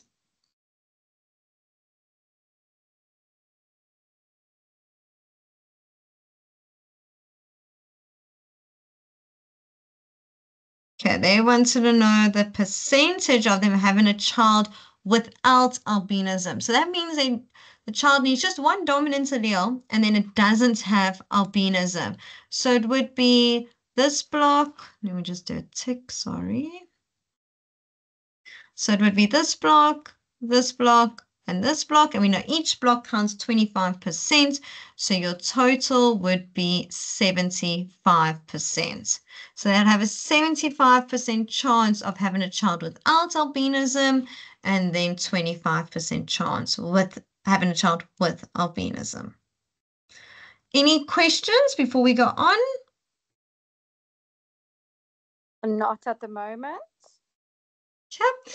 1.5, so the diagram below shows a short section of a DNA molecule. And it's a DNA molecule that's important to underline or highlight when you get questions like this. And we can see a lot of information there. And we start off again by just labeling. So let's label A. So A would be a sugar molecule. But now, because it's a DNA molecule, what sugar would it be? You have to specify. So this would be deoxyribose. Then B would be a nitrogenous base, but we can see it's bonded to T. So this would be what bonds to T would be A, which would be adenine. And then C would be the bond between the nitrogenous bases, which would be your hydrogen bonds.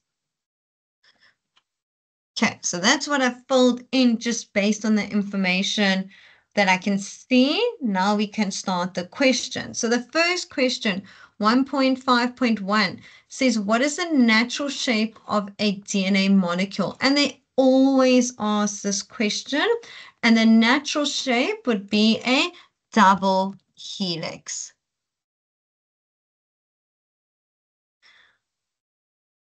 Then they say identify sugar A, which we've already identified. So that's deoxyribose.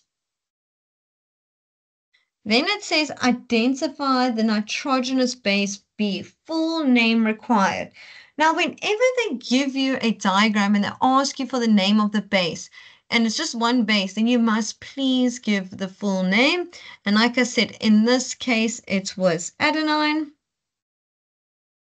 And then 1.5.2C, they wanted bond C, which we said was your hydrogen bonds. Doesn't matter if you put weak hydrogen bonds, as long as you have hydrogen bonds there, you would get the mark. Then 1.5.3 says give 2 visible reasons why the diagram above represents a DNA molecule. Visible, so what we can see in the diagram. So there are options you can go for. There are 3 options. And remember, you always write down, you put down 2 and you make sure that they are the most correct ones, the ones you're most sure of. So how do I know that it's DNA visible? Well, firstly, I can see that it's double-stranded. Okay, it's got 2 strands to it, so double-stranded. There's the one, there's the other one. I could say that it has thymine instead of uracil. We know uracil will be found in your RNA, so having that thymine there shows that it is DNA. And then you can also say that the nitrogenous bases are in pairs, because remember, your RNA would be single-stranded, so they're not necessarily in pairs. So, but the obvious ones, it's double-stranded, and the thymine is present and not uracil. And then the next one says, name 2 structures in a non-dividing human cell where DNA is found. So where do we find DNA? So, and it's in a non-dividing human cell. So for this answer, it would be, we know that DNA is found in the nucleus, and that we also know it will be found in mitochondria. It is found in chloroplasts, but chloroplasts are only found in plants, and they specifically asked for humans, sorry. So then we say nucleus and mitochondria. Right, any questions before we go on to section B? No questions in the chat. Okay. Right, let's go to question 2. So again, similar type of questions often pop up about what we're going to work through now. And there are always things that might catch you out. So just follow a process and approach this calmly and read all the information that they give you. All right, so 2.1, a sequence of nitrogenous bases in a DNA molecule is shown below. So they gave you CCC, GGT, TCA. So the first one says, write down the mRNA codon sequence that reads from left to right from the DNA sequence above. So we know that this is DNA. They've told us in the text that this is DNA. So now they want the mRNA one. So now we're just going to do the complementary bases. But remember, it's DNA. I mean, it's from DNA to RNA, so certain things would then change. Okay, so CCC would become GGG, and then we'll have CCA, and then we'll have AGU. Remember, because it's RNA, there's no T present, thymine present, it's U for uracil. So that would be your answer, GGG, CCA, AGU for 2.1.1. So that's your mRNA code. Then 2.1.2 says the table below shows the tRNA anticodons and their corresponding amino acids. Now that's important, tRNA anticodons. So that's the information they're giving you there. So now they say, write down the amino acids in the correct sequence that would be coded for by the DNA molecule above. Okay, so now how we start this. So this is why I say you just got to just think of the sequence. So we have DNA, then we get mRNA, which has the codon, and then tRNA, which has the anticodon. So in this situation, I'm going to take each codon at a time. So starting off with the first one, CCC, the codon, CCC, the DNA, changed to the codon on mRNA, GGG.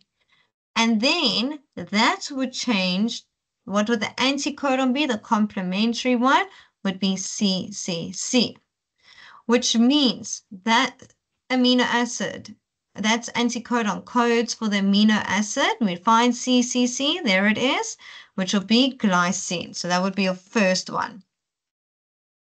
Okay, then we do the next one. So we have GGT, which will get which the codon would be CCA, and the anticodon would be GGU. Okay, remember the T changes to U because we're working with tRNA. So that we go find GGU, there it is, and the amino acid will be proline. And then your last one, just want to move this down just so you can see that, would be TCA, which we know the codon would be AGU. And then if we had to do the anticodon for that one, it would be UCA. We find UCA, which is over here, and that codes for serine.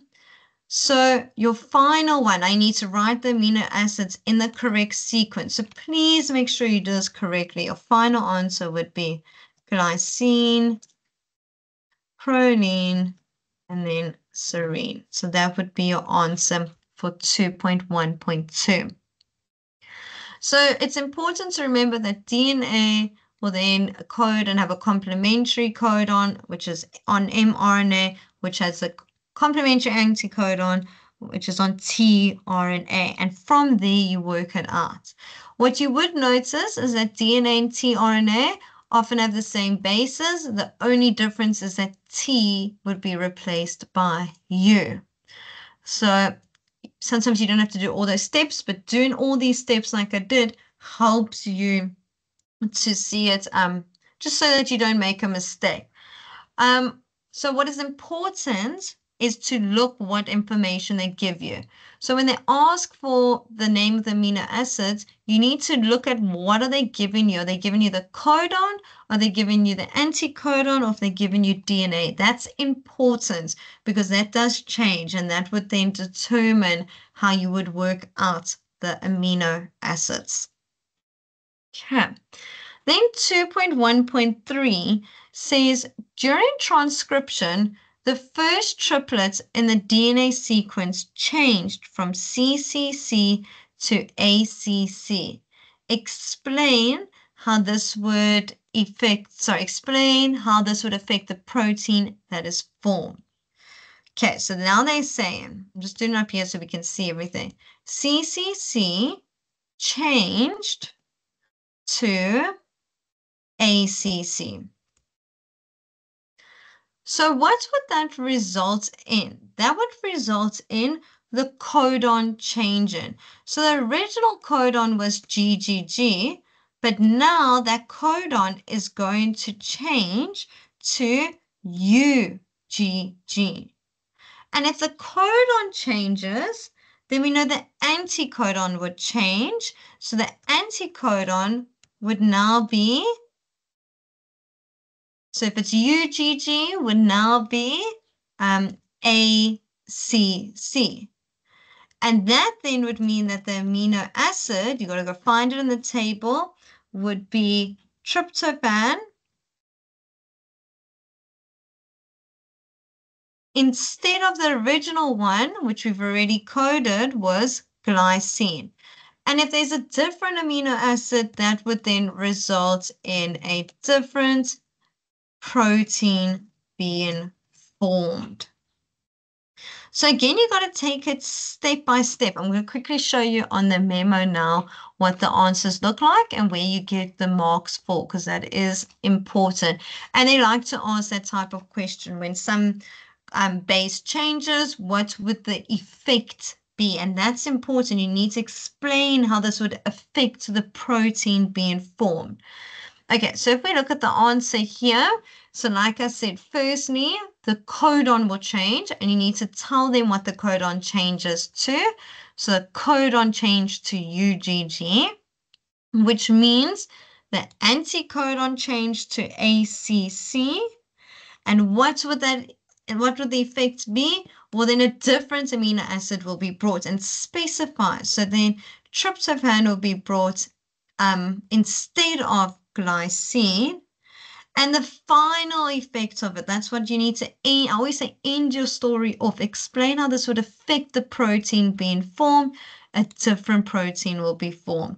Or obviously the sequence of amino acids will change, which would then ultimately results in a different protein being formed. Okay.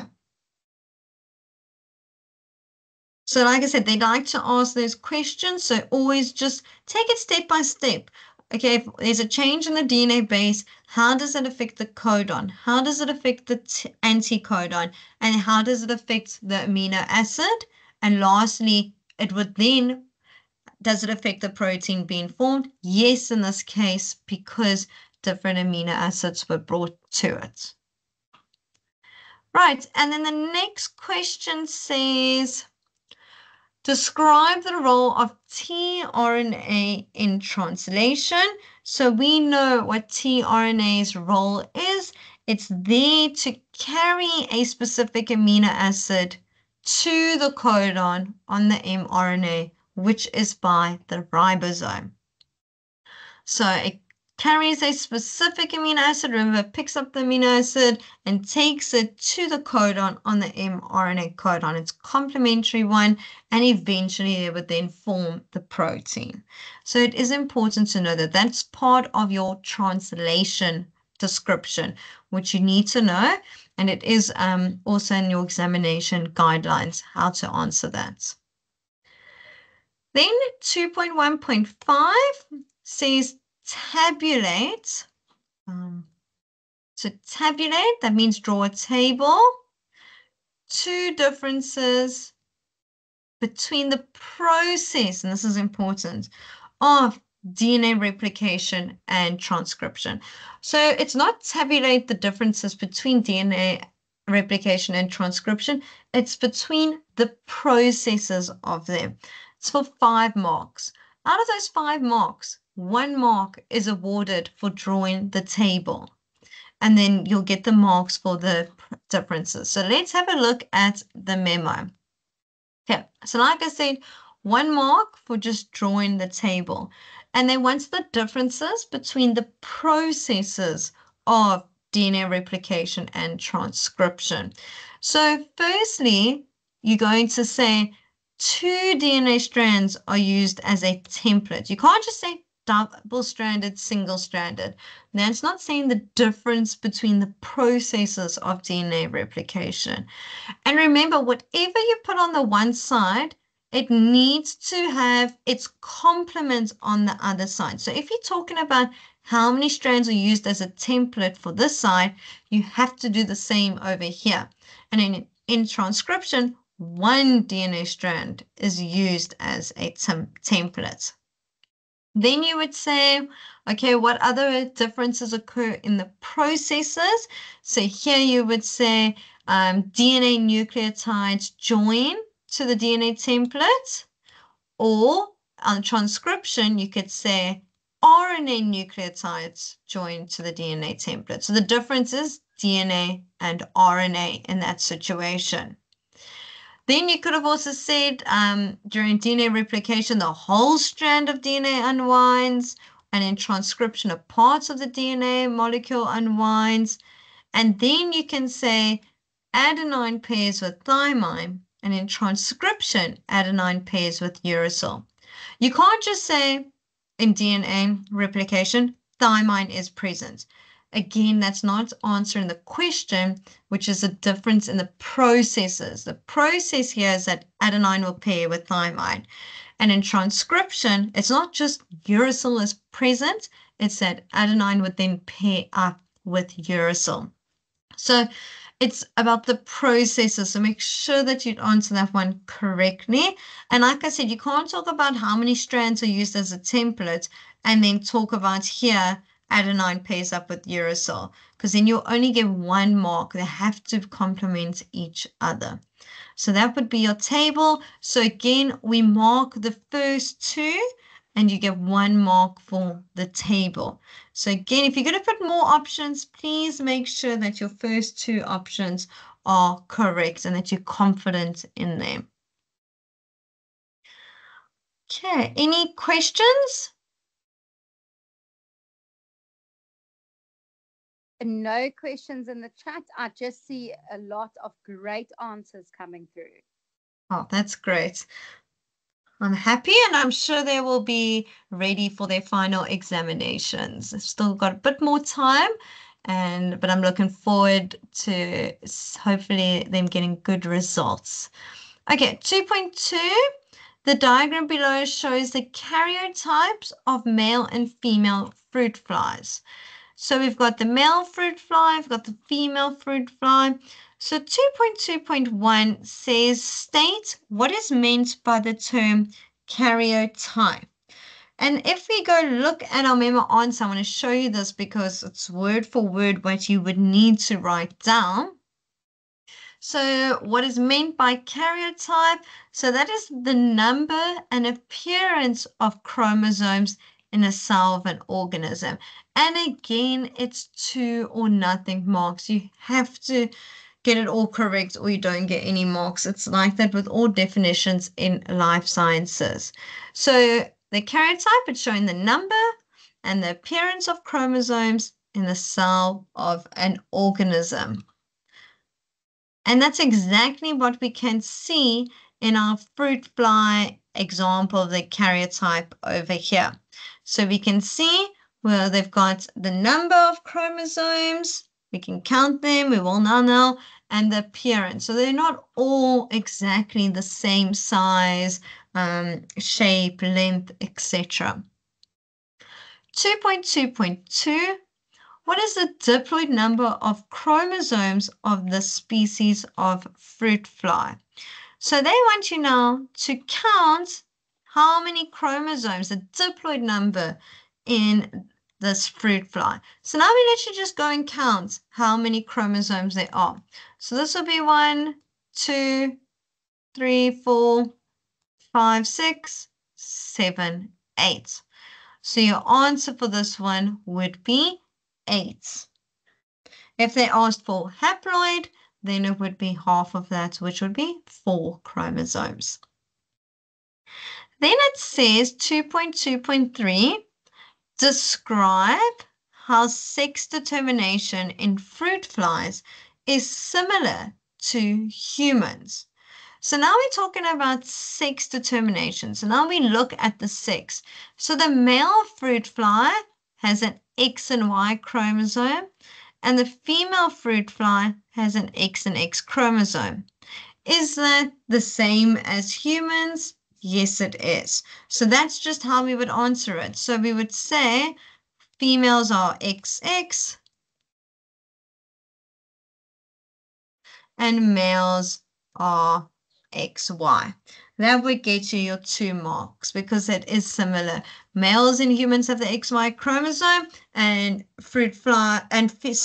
female humans have the same XX. So in other words, like I showed you on a multiple choice question, the female always gives the X chromosome, and the male will either give the X or the Y chromosome, therefore determining the sex of the organism. Whether it's fruit flies or in humans, it works the same.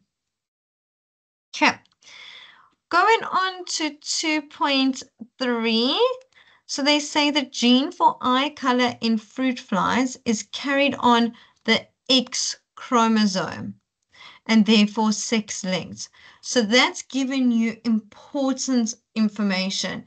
And then they say the allele for red eye color is dominant over the allele for white eye color, and they've given you the letters they want you to use. So for red eye color, it's X capital R. For white eye color, it's X little r. 2.3.1, it says state Mendel's law of dominance. And again, you have to know Mendel's laws. So if we go to the memo, again, I just want to show you, there are 2 options for Mendel's law of dominance. You can say, when 2 homozygous organisms with contrasting characteristics are crossed, all the individuals of the F1 generation will display the dominant trait. So in other words, they just basically said, I'm using other letters now, B and little b are crossed, all of them will have the dominant trait and will display it, which they'll all be heterozygous and they would all display the dominant trait. Or you could word it, an individual that is heterozygous for a particular characteristic will have the dominant trait as its phenotype, which we know. So if the organism is heterozygous, then the dominant trait will be expressed in its phenotype. So I just gave you the examples, but you need to put it in words, and you can use any of them, whichever one is easier for you to remember, then go for that one. Okay, then 2.3.2, a heterozygous female is mated with a white-eyed male. So let me first work out the genotypes of them.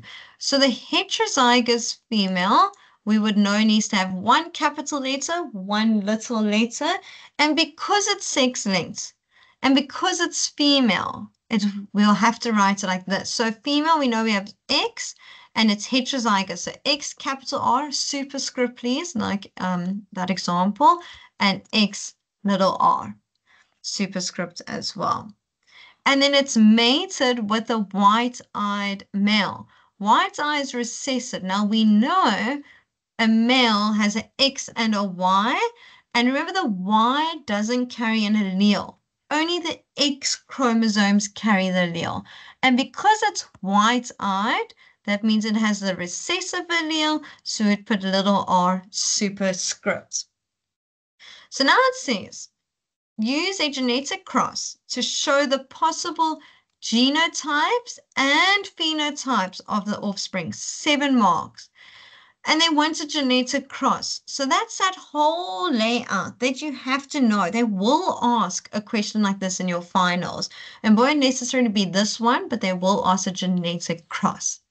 Okay, so let's have a look at the layouts and how you get your marks and what you need to remember.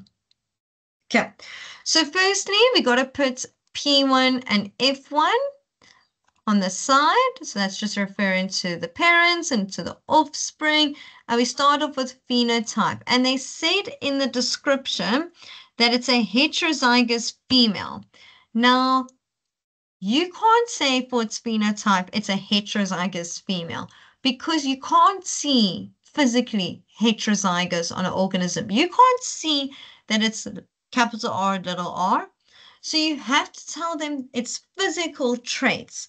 And because, if I just go to the question, it's heterozygous, which means that it's got the dominant one, we would then say red eye color female. And they told us that it's crossed with a white-eyed male. So that's the first mark that you're going to get over there. Then the genotype, we worked out the genotype just now. Because the female was heterozygous, it would have capital R, little r, and then the male has white eyes, so automatically has a recessive allele, and remember it's a male, so XY. Then you write meiosis, you leave that blank. Then you write gametes, and we know the gametes, there'll be one for each of them, separated by commas. Fertilization happens, and then you write its genotype. So typically we do like, I think it's, they call it the FOIL method. So you go like that to work out the different, over there, to work out the different ones. That wasn't right. This computer's weird. To work out all the different, that was right. And then you go the different genotypes. So that's what you do by fertilization. So if we look, then the genotype would be, well, X capital R and X small r, X capital R, Y, X small r with X small r, X small r with a capital Y. So that would be its genotype. And then the phenotype, here you have to put the sex of the fruit fly in there. So over here, we can see that it has a dominant allele, and it's 2 X's. So that would be a red-eyed female, 1. Then we look at the next one. It has a dominant allele, but it has a Y, so it'll be one red-eyed male. Then female, because there's two X chromosomes and there's two recessive alleles, so it'll be one white-eyed female. And lastly, we have a male, because it's an X and a Y, and it has a little R recessive allele, so it's one white-eyed male. And then, so how do you get your marks? So there's two compulsory marks. Because the question asked to show the possible genotypes and phenotypes, you get in 2 compulsory marks for showing that, which is over here, the one ticks with the stars. And then you get any other 5. So did you get the gametes right? Did you get the genotype correct, the phenotype correct? And then remember, you also get for having P1 and F1 in the right spot, and meiosis and fertilization in the right spot. So this is for 7 marks. Another way you could have done it is instead of showing like what I did over there, the FOIL method, you could have done a mini Punnett square to just show the gametes and then to show the genotypes, because inside of there would be the genotypes. But the layout stays the same. So that's why I said it's so important to know the layout, because you get in marks for P1 and F1 in the right spot and meiosis and fertilization. So even if you get the contents wrong, you still would get 2 out of 7 marks. Okay. Any questions? No questions at the moment. Okay, let's go on to 2.4.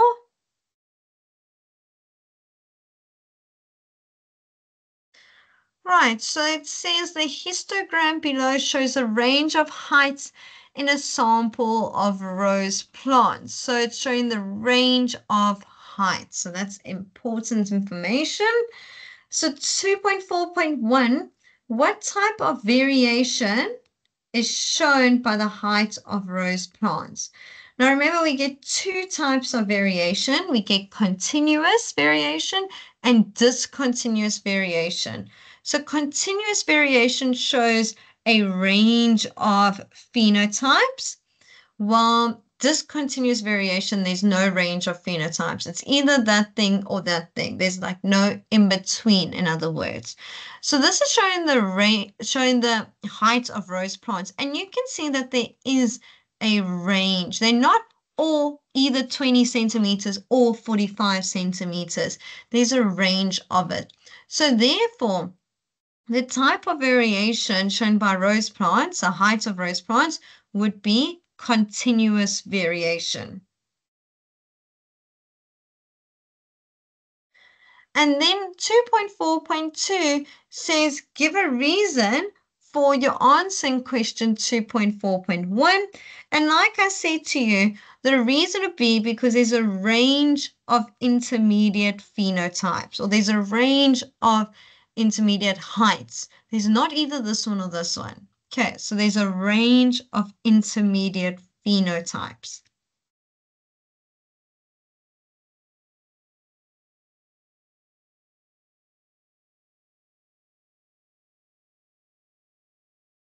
Okay. 2.4.3. Rose flowers with long stems sell for the highest price because the long stemmed flowers look beautiful in a vase.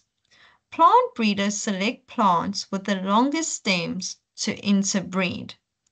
These long-stemmed plants do not necessarily survive in the wild because wind can bend and break them. Explain how this practice of interbreeding long-stemmed flowers is an example of artificial selection and not natural selection. Okay, so there was a lot of information over there. So firstly, they're talking about the long stems as the best, they sell the most and has the highest price. And plant breeders select the plants with the longest stems to interbreed. So that's important because the plant breeders are selecting the traits, which will mean that it would be artificial selection. It's not nature selecting them. Okay, so let's look at how And then, sorry, they go on to say that the long-stemmed ones don't survive in nature, really, because the wind can bend and break them. So the long stems don't have a high survival chance in nature, but to humans, it's beneficial. So the question going back to it says, explain how this practice of interbreeding long stem flowers is an example of artificial selection and not natural selection for 4 marks. Right, so let's look at the memo answer. So like I said, firstly, explain why it's artificial selection. That's the first half of it. So we're going to say, well, the plant breeders or the people select the characteristics. And in this case, they selected the roses with long stems. Okay, so that's how we know it's artificial selection. And why it's not natural selection, we're going to explain now. Why? Because it's not nature selecting the characteristic. So it's not nature. People selected the characteristic, not nature. So that's going to get you 2 marks. Then why else is it artificial selection and not natural selection? Well, it's because the people selected characteristics that are desirable to them because they want the roses with the long stems because they bring in the most money because people wanted more. So they select the desirable characteristic. Well, that doesn't happen in natural selection. It's natural selection chooses the characteristic that is beneficial to the survival of the plant, the most suitable characteristic, enabling it to survive. So that's why it's not beneficial to survival. So in this scenario, in this question, they wanted you to explain why it's artificial selection and not natural selection. You can't just say, well, plant breeders selected the characteristic that they desired. That's only going to get you 2, as opposed to natural selection. So you always must read that question and make sure you're answering it correctly and fully so you can maximize the amount of marks you get, which in this case is 4 marks. Then it says, when rose plants with yellow flowers are crossed with rose plants with red flowers, the offspring all have orange flowers. So I had a yellow flower crossed with a red flower, and then the offspring all had orange flowers. What type of dominance this is? Remember, we get 3 types: complete dominance, codominance, and incomplete dominance. Now this one, I have in yellow and red, and I make an orange, would be incomplete dominance because I'm getting a blend of those 2 phenotypes. And that's been, well, I'm getting a blend of those 2 characteristics, which has been expressed in its phenotype. Codominance would be that I have a yellow flower with red spots on it, something along those lines. So both of those alleles and traits are expressed in its phenotype. But because I'm having yellow and red and get an orange, we then call it incomplete dominance. And then it says, a plant breeder only has plants with orange flowers. Can she produce red offspring from these flowers? Explain your answer. So I'm just going to show you first by doing a Punnett square if she can in fact produce red flowers from only having orange. So orange is going to be your intermediate. So it's got a mix of the 2. So in this case, we're going to say it has R and Y alleles, and they're going to then breed them. So 2 orange ones will keep breeding. And then they said, well, can they ever produce red flowers? And there I can see straight away that 2 R's would give me red flowers. So the answer would be yes, they can produce red flowers, but now you need to explain it for the rest of the marks. So why can they produce those red flowers? Well, you would say the orange flowers each have a red allele. There it is, and there it is. So the orange flowers each have a red allele. And if they both pass on the red allele, they will produce a red flower. So I'll show you in the memo just so you can see the wording. So we know yes, and you're going to say the orange flowers each carry one red allele. And if both the plants pass on that red allele, then the offspring would be red. So I always suggest doing a mini Punnett square on the side and then explaining how you got to that Punnett square, that red, the capital R, capital R, because that would give you your answer for this one. If you do struggle with the word and when it comes to genetic questions. So each orange flower has a red allele, and if they both pass on that red allele, then we would have a red flower.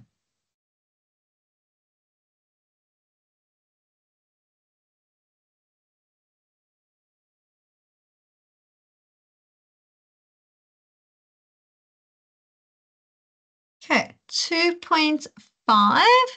So the diagram below shows a cell which has undergone a non-disjunction of chromosomes during meiosis. So non-disjunctions happened, and you should know what non-disjunction means, which is when the chromosomes fail to separate during anaphase.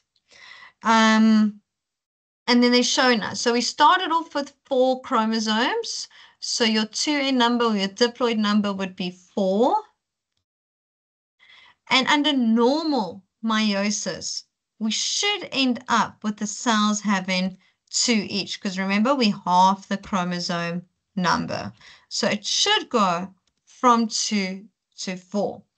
But non-disjunction happened, and I can see in this cell, I ended up with 3.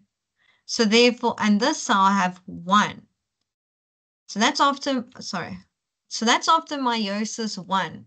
Where I should half the chromosome number, and it should go from 4 to 2 to 2, but instead I went from 3 to 1 to non-disjunction. Then meiosis 2 happens, which is just a copying division. So I'm just making more of those cells. The chromosome number stays the same. So in other words, this one would have 3 chromosomes, and this would have 1 chromosome and 1 chromosome, as opposed to 2 chromosomes. Okay, so let's look at the questions. The first one says, during which phase of meiosis did this non-disjunction of chromosomes occur? So like I said to you, we know that non-disjunction happens in anaphase, but here you need to specify based on the picture they have given you. So they have shown you that in meiosis 1, it happened. You can see 4 chromosomes, and then the one got pulled to this side instead of going to this side. So the answer for this one is during anaphase 1. And like I said, you have to specify that it's anaphase 1. 2.5.2, name the type of mutation that will result from non-disjunction of chromosomes. So remember, there's 2 types of mutations you need to know: gene mutation and chromosomal mutation. So gene mutations, when there's a change in the DNA or sequence or the nitrogenous bases. A chromosomal mutation is when there would be an extra chromosome or 1 less chromosome. So in this case, non-disjunction happened, which resulted in an extra chromosome here, which would then be that it's a chromosomal mutation. So the answer for 2.5.2 is chromosomal. 2.5.3, explain the disorder that will result from non-disjunction of chromosome pair 21 in humans. And you need to explain the disorder, and it's on chromosome pair 21. So we automatically know that it would result in Down syndrome because it's on chromosome pair 21. So now let's quickly look at how we would answer this one because it is for 4 marks. Okay, so how does, explain the disorder that will result from non-disjunction in humans. So firstly, we would have a gamete with an extra copy of chromosome 21. So in other words, there would then be, that it will have an extra chromosome. Then that gamete fuses with a normal gamete. And as a result, the zygote will have 47 chromosomes. Or you could say it has an extra copy of chromosome 21. And lastly, what is it resulting? Because it's explaining the disorder that would result in Down syndrome. So you would explain that the gamete would firstly, one gamete would have an extra copy of chromosome 21. And it's important that you specify where this copy is, on what position. And like I said, it's chromosome pair 21 or chromosome 21. Then that gamete fuses with a normal gamete. And as a result, the zygote ends up having 47 chromosomes with an extra chromosome on chromosome 21. And the final result in the story, or for what would that result in? And that would then result in Down syndrome. So it is important that you are able to explain this. Just picture one extra chromosome fusing with a normal one would then equal 47 chromosomes. Because essentially, this gamete would be N plus 1. This gamete would be N. And as a result, we'd have 2N plus 1, which will give you your 47 chromosomes. That's just how you can picture it. But it is important that you get the wording correct, and that you say gamete. It's not just a cell. You need to specify it's a gamete that has an extra chromosome, and then it's a normal gamete, and a zygote forms of 47 chromosomes. Okay, then it says draw cell A to show the chromosome. Sorry, Kaylee. Sorry, yes? There's a question in the chat. How important is it to mention the phase of anaphase?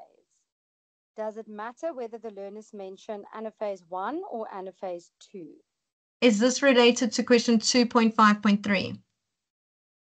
I am assuming so. Okay, so for 2.5.3, you have to look at the scenario that's given. In this case, they said will result from non-disjunction of chromosome pair 21. So then we can assume that it's anaphase 1. But they are lenient in this case. But please just put a number there. So make sure you're either talking about anaphase 1 or anaphase 2. For question 2.5.3, no marks were awarded for the phase because they were not asking for describe how non-disjunction occurs. Then we would go back and say, in anaphase 1, the chromosome pairs fail to separate, an extra chromosome is pulled to one pole, and then we go on with the rest of the story. So if they asked for describe how non-disjunction takes place, then you must mention anaphase and refer to anaphase 1 or 2. And like I said, in this case, because it was on the pairs, it's anaphase 1. And then if they were referring to 2.5.1, you have to mention 1 or 2. So hopefully that does answer their question.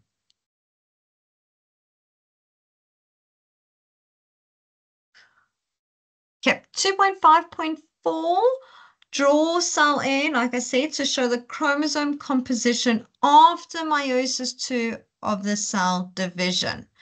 So they want to say cell A, and like I've said, so already this had 3 chromosomes, and meiosis 2 is just a copy division.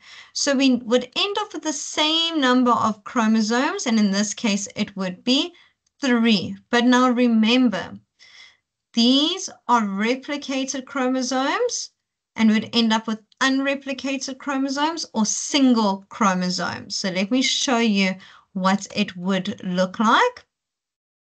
So there it is. So you have your single chromosomes, and it needs to be 3.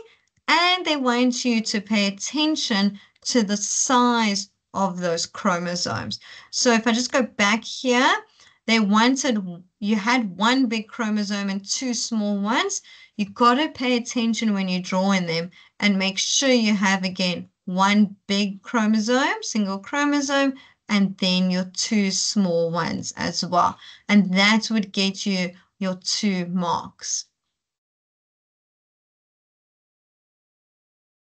And then 2.5.5, name the type of cells that will be produced in a male at the end of meiosis. So the cells, type of cells produced in male at the end of meiosis. So remember, males will undergo spermatogenesis, and they would end up producing your sperm cells or your spermatozoa. But they would accept just sperm cells over here. And in females, we know that would eventually be an ovum. And remember the difference in sperm cells, they produce 4 per cell, and in females, it'll be 1 cell that is produced. Okay, that brings us to the end of question 2, but that also brings us to the end of our session today. It is 11:15. Like I said before, I know I didn't get through everything. It was a lot of work to get through, but your teacher will be emailed the memo so then you can go through it with them and get the answers. I really hope this was beneficial, and I wish you all the best for your final examinations.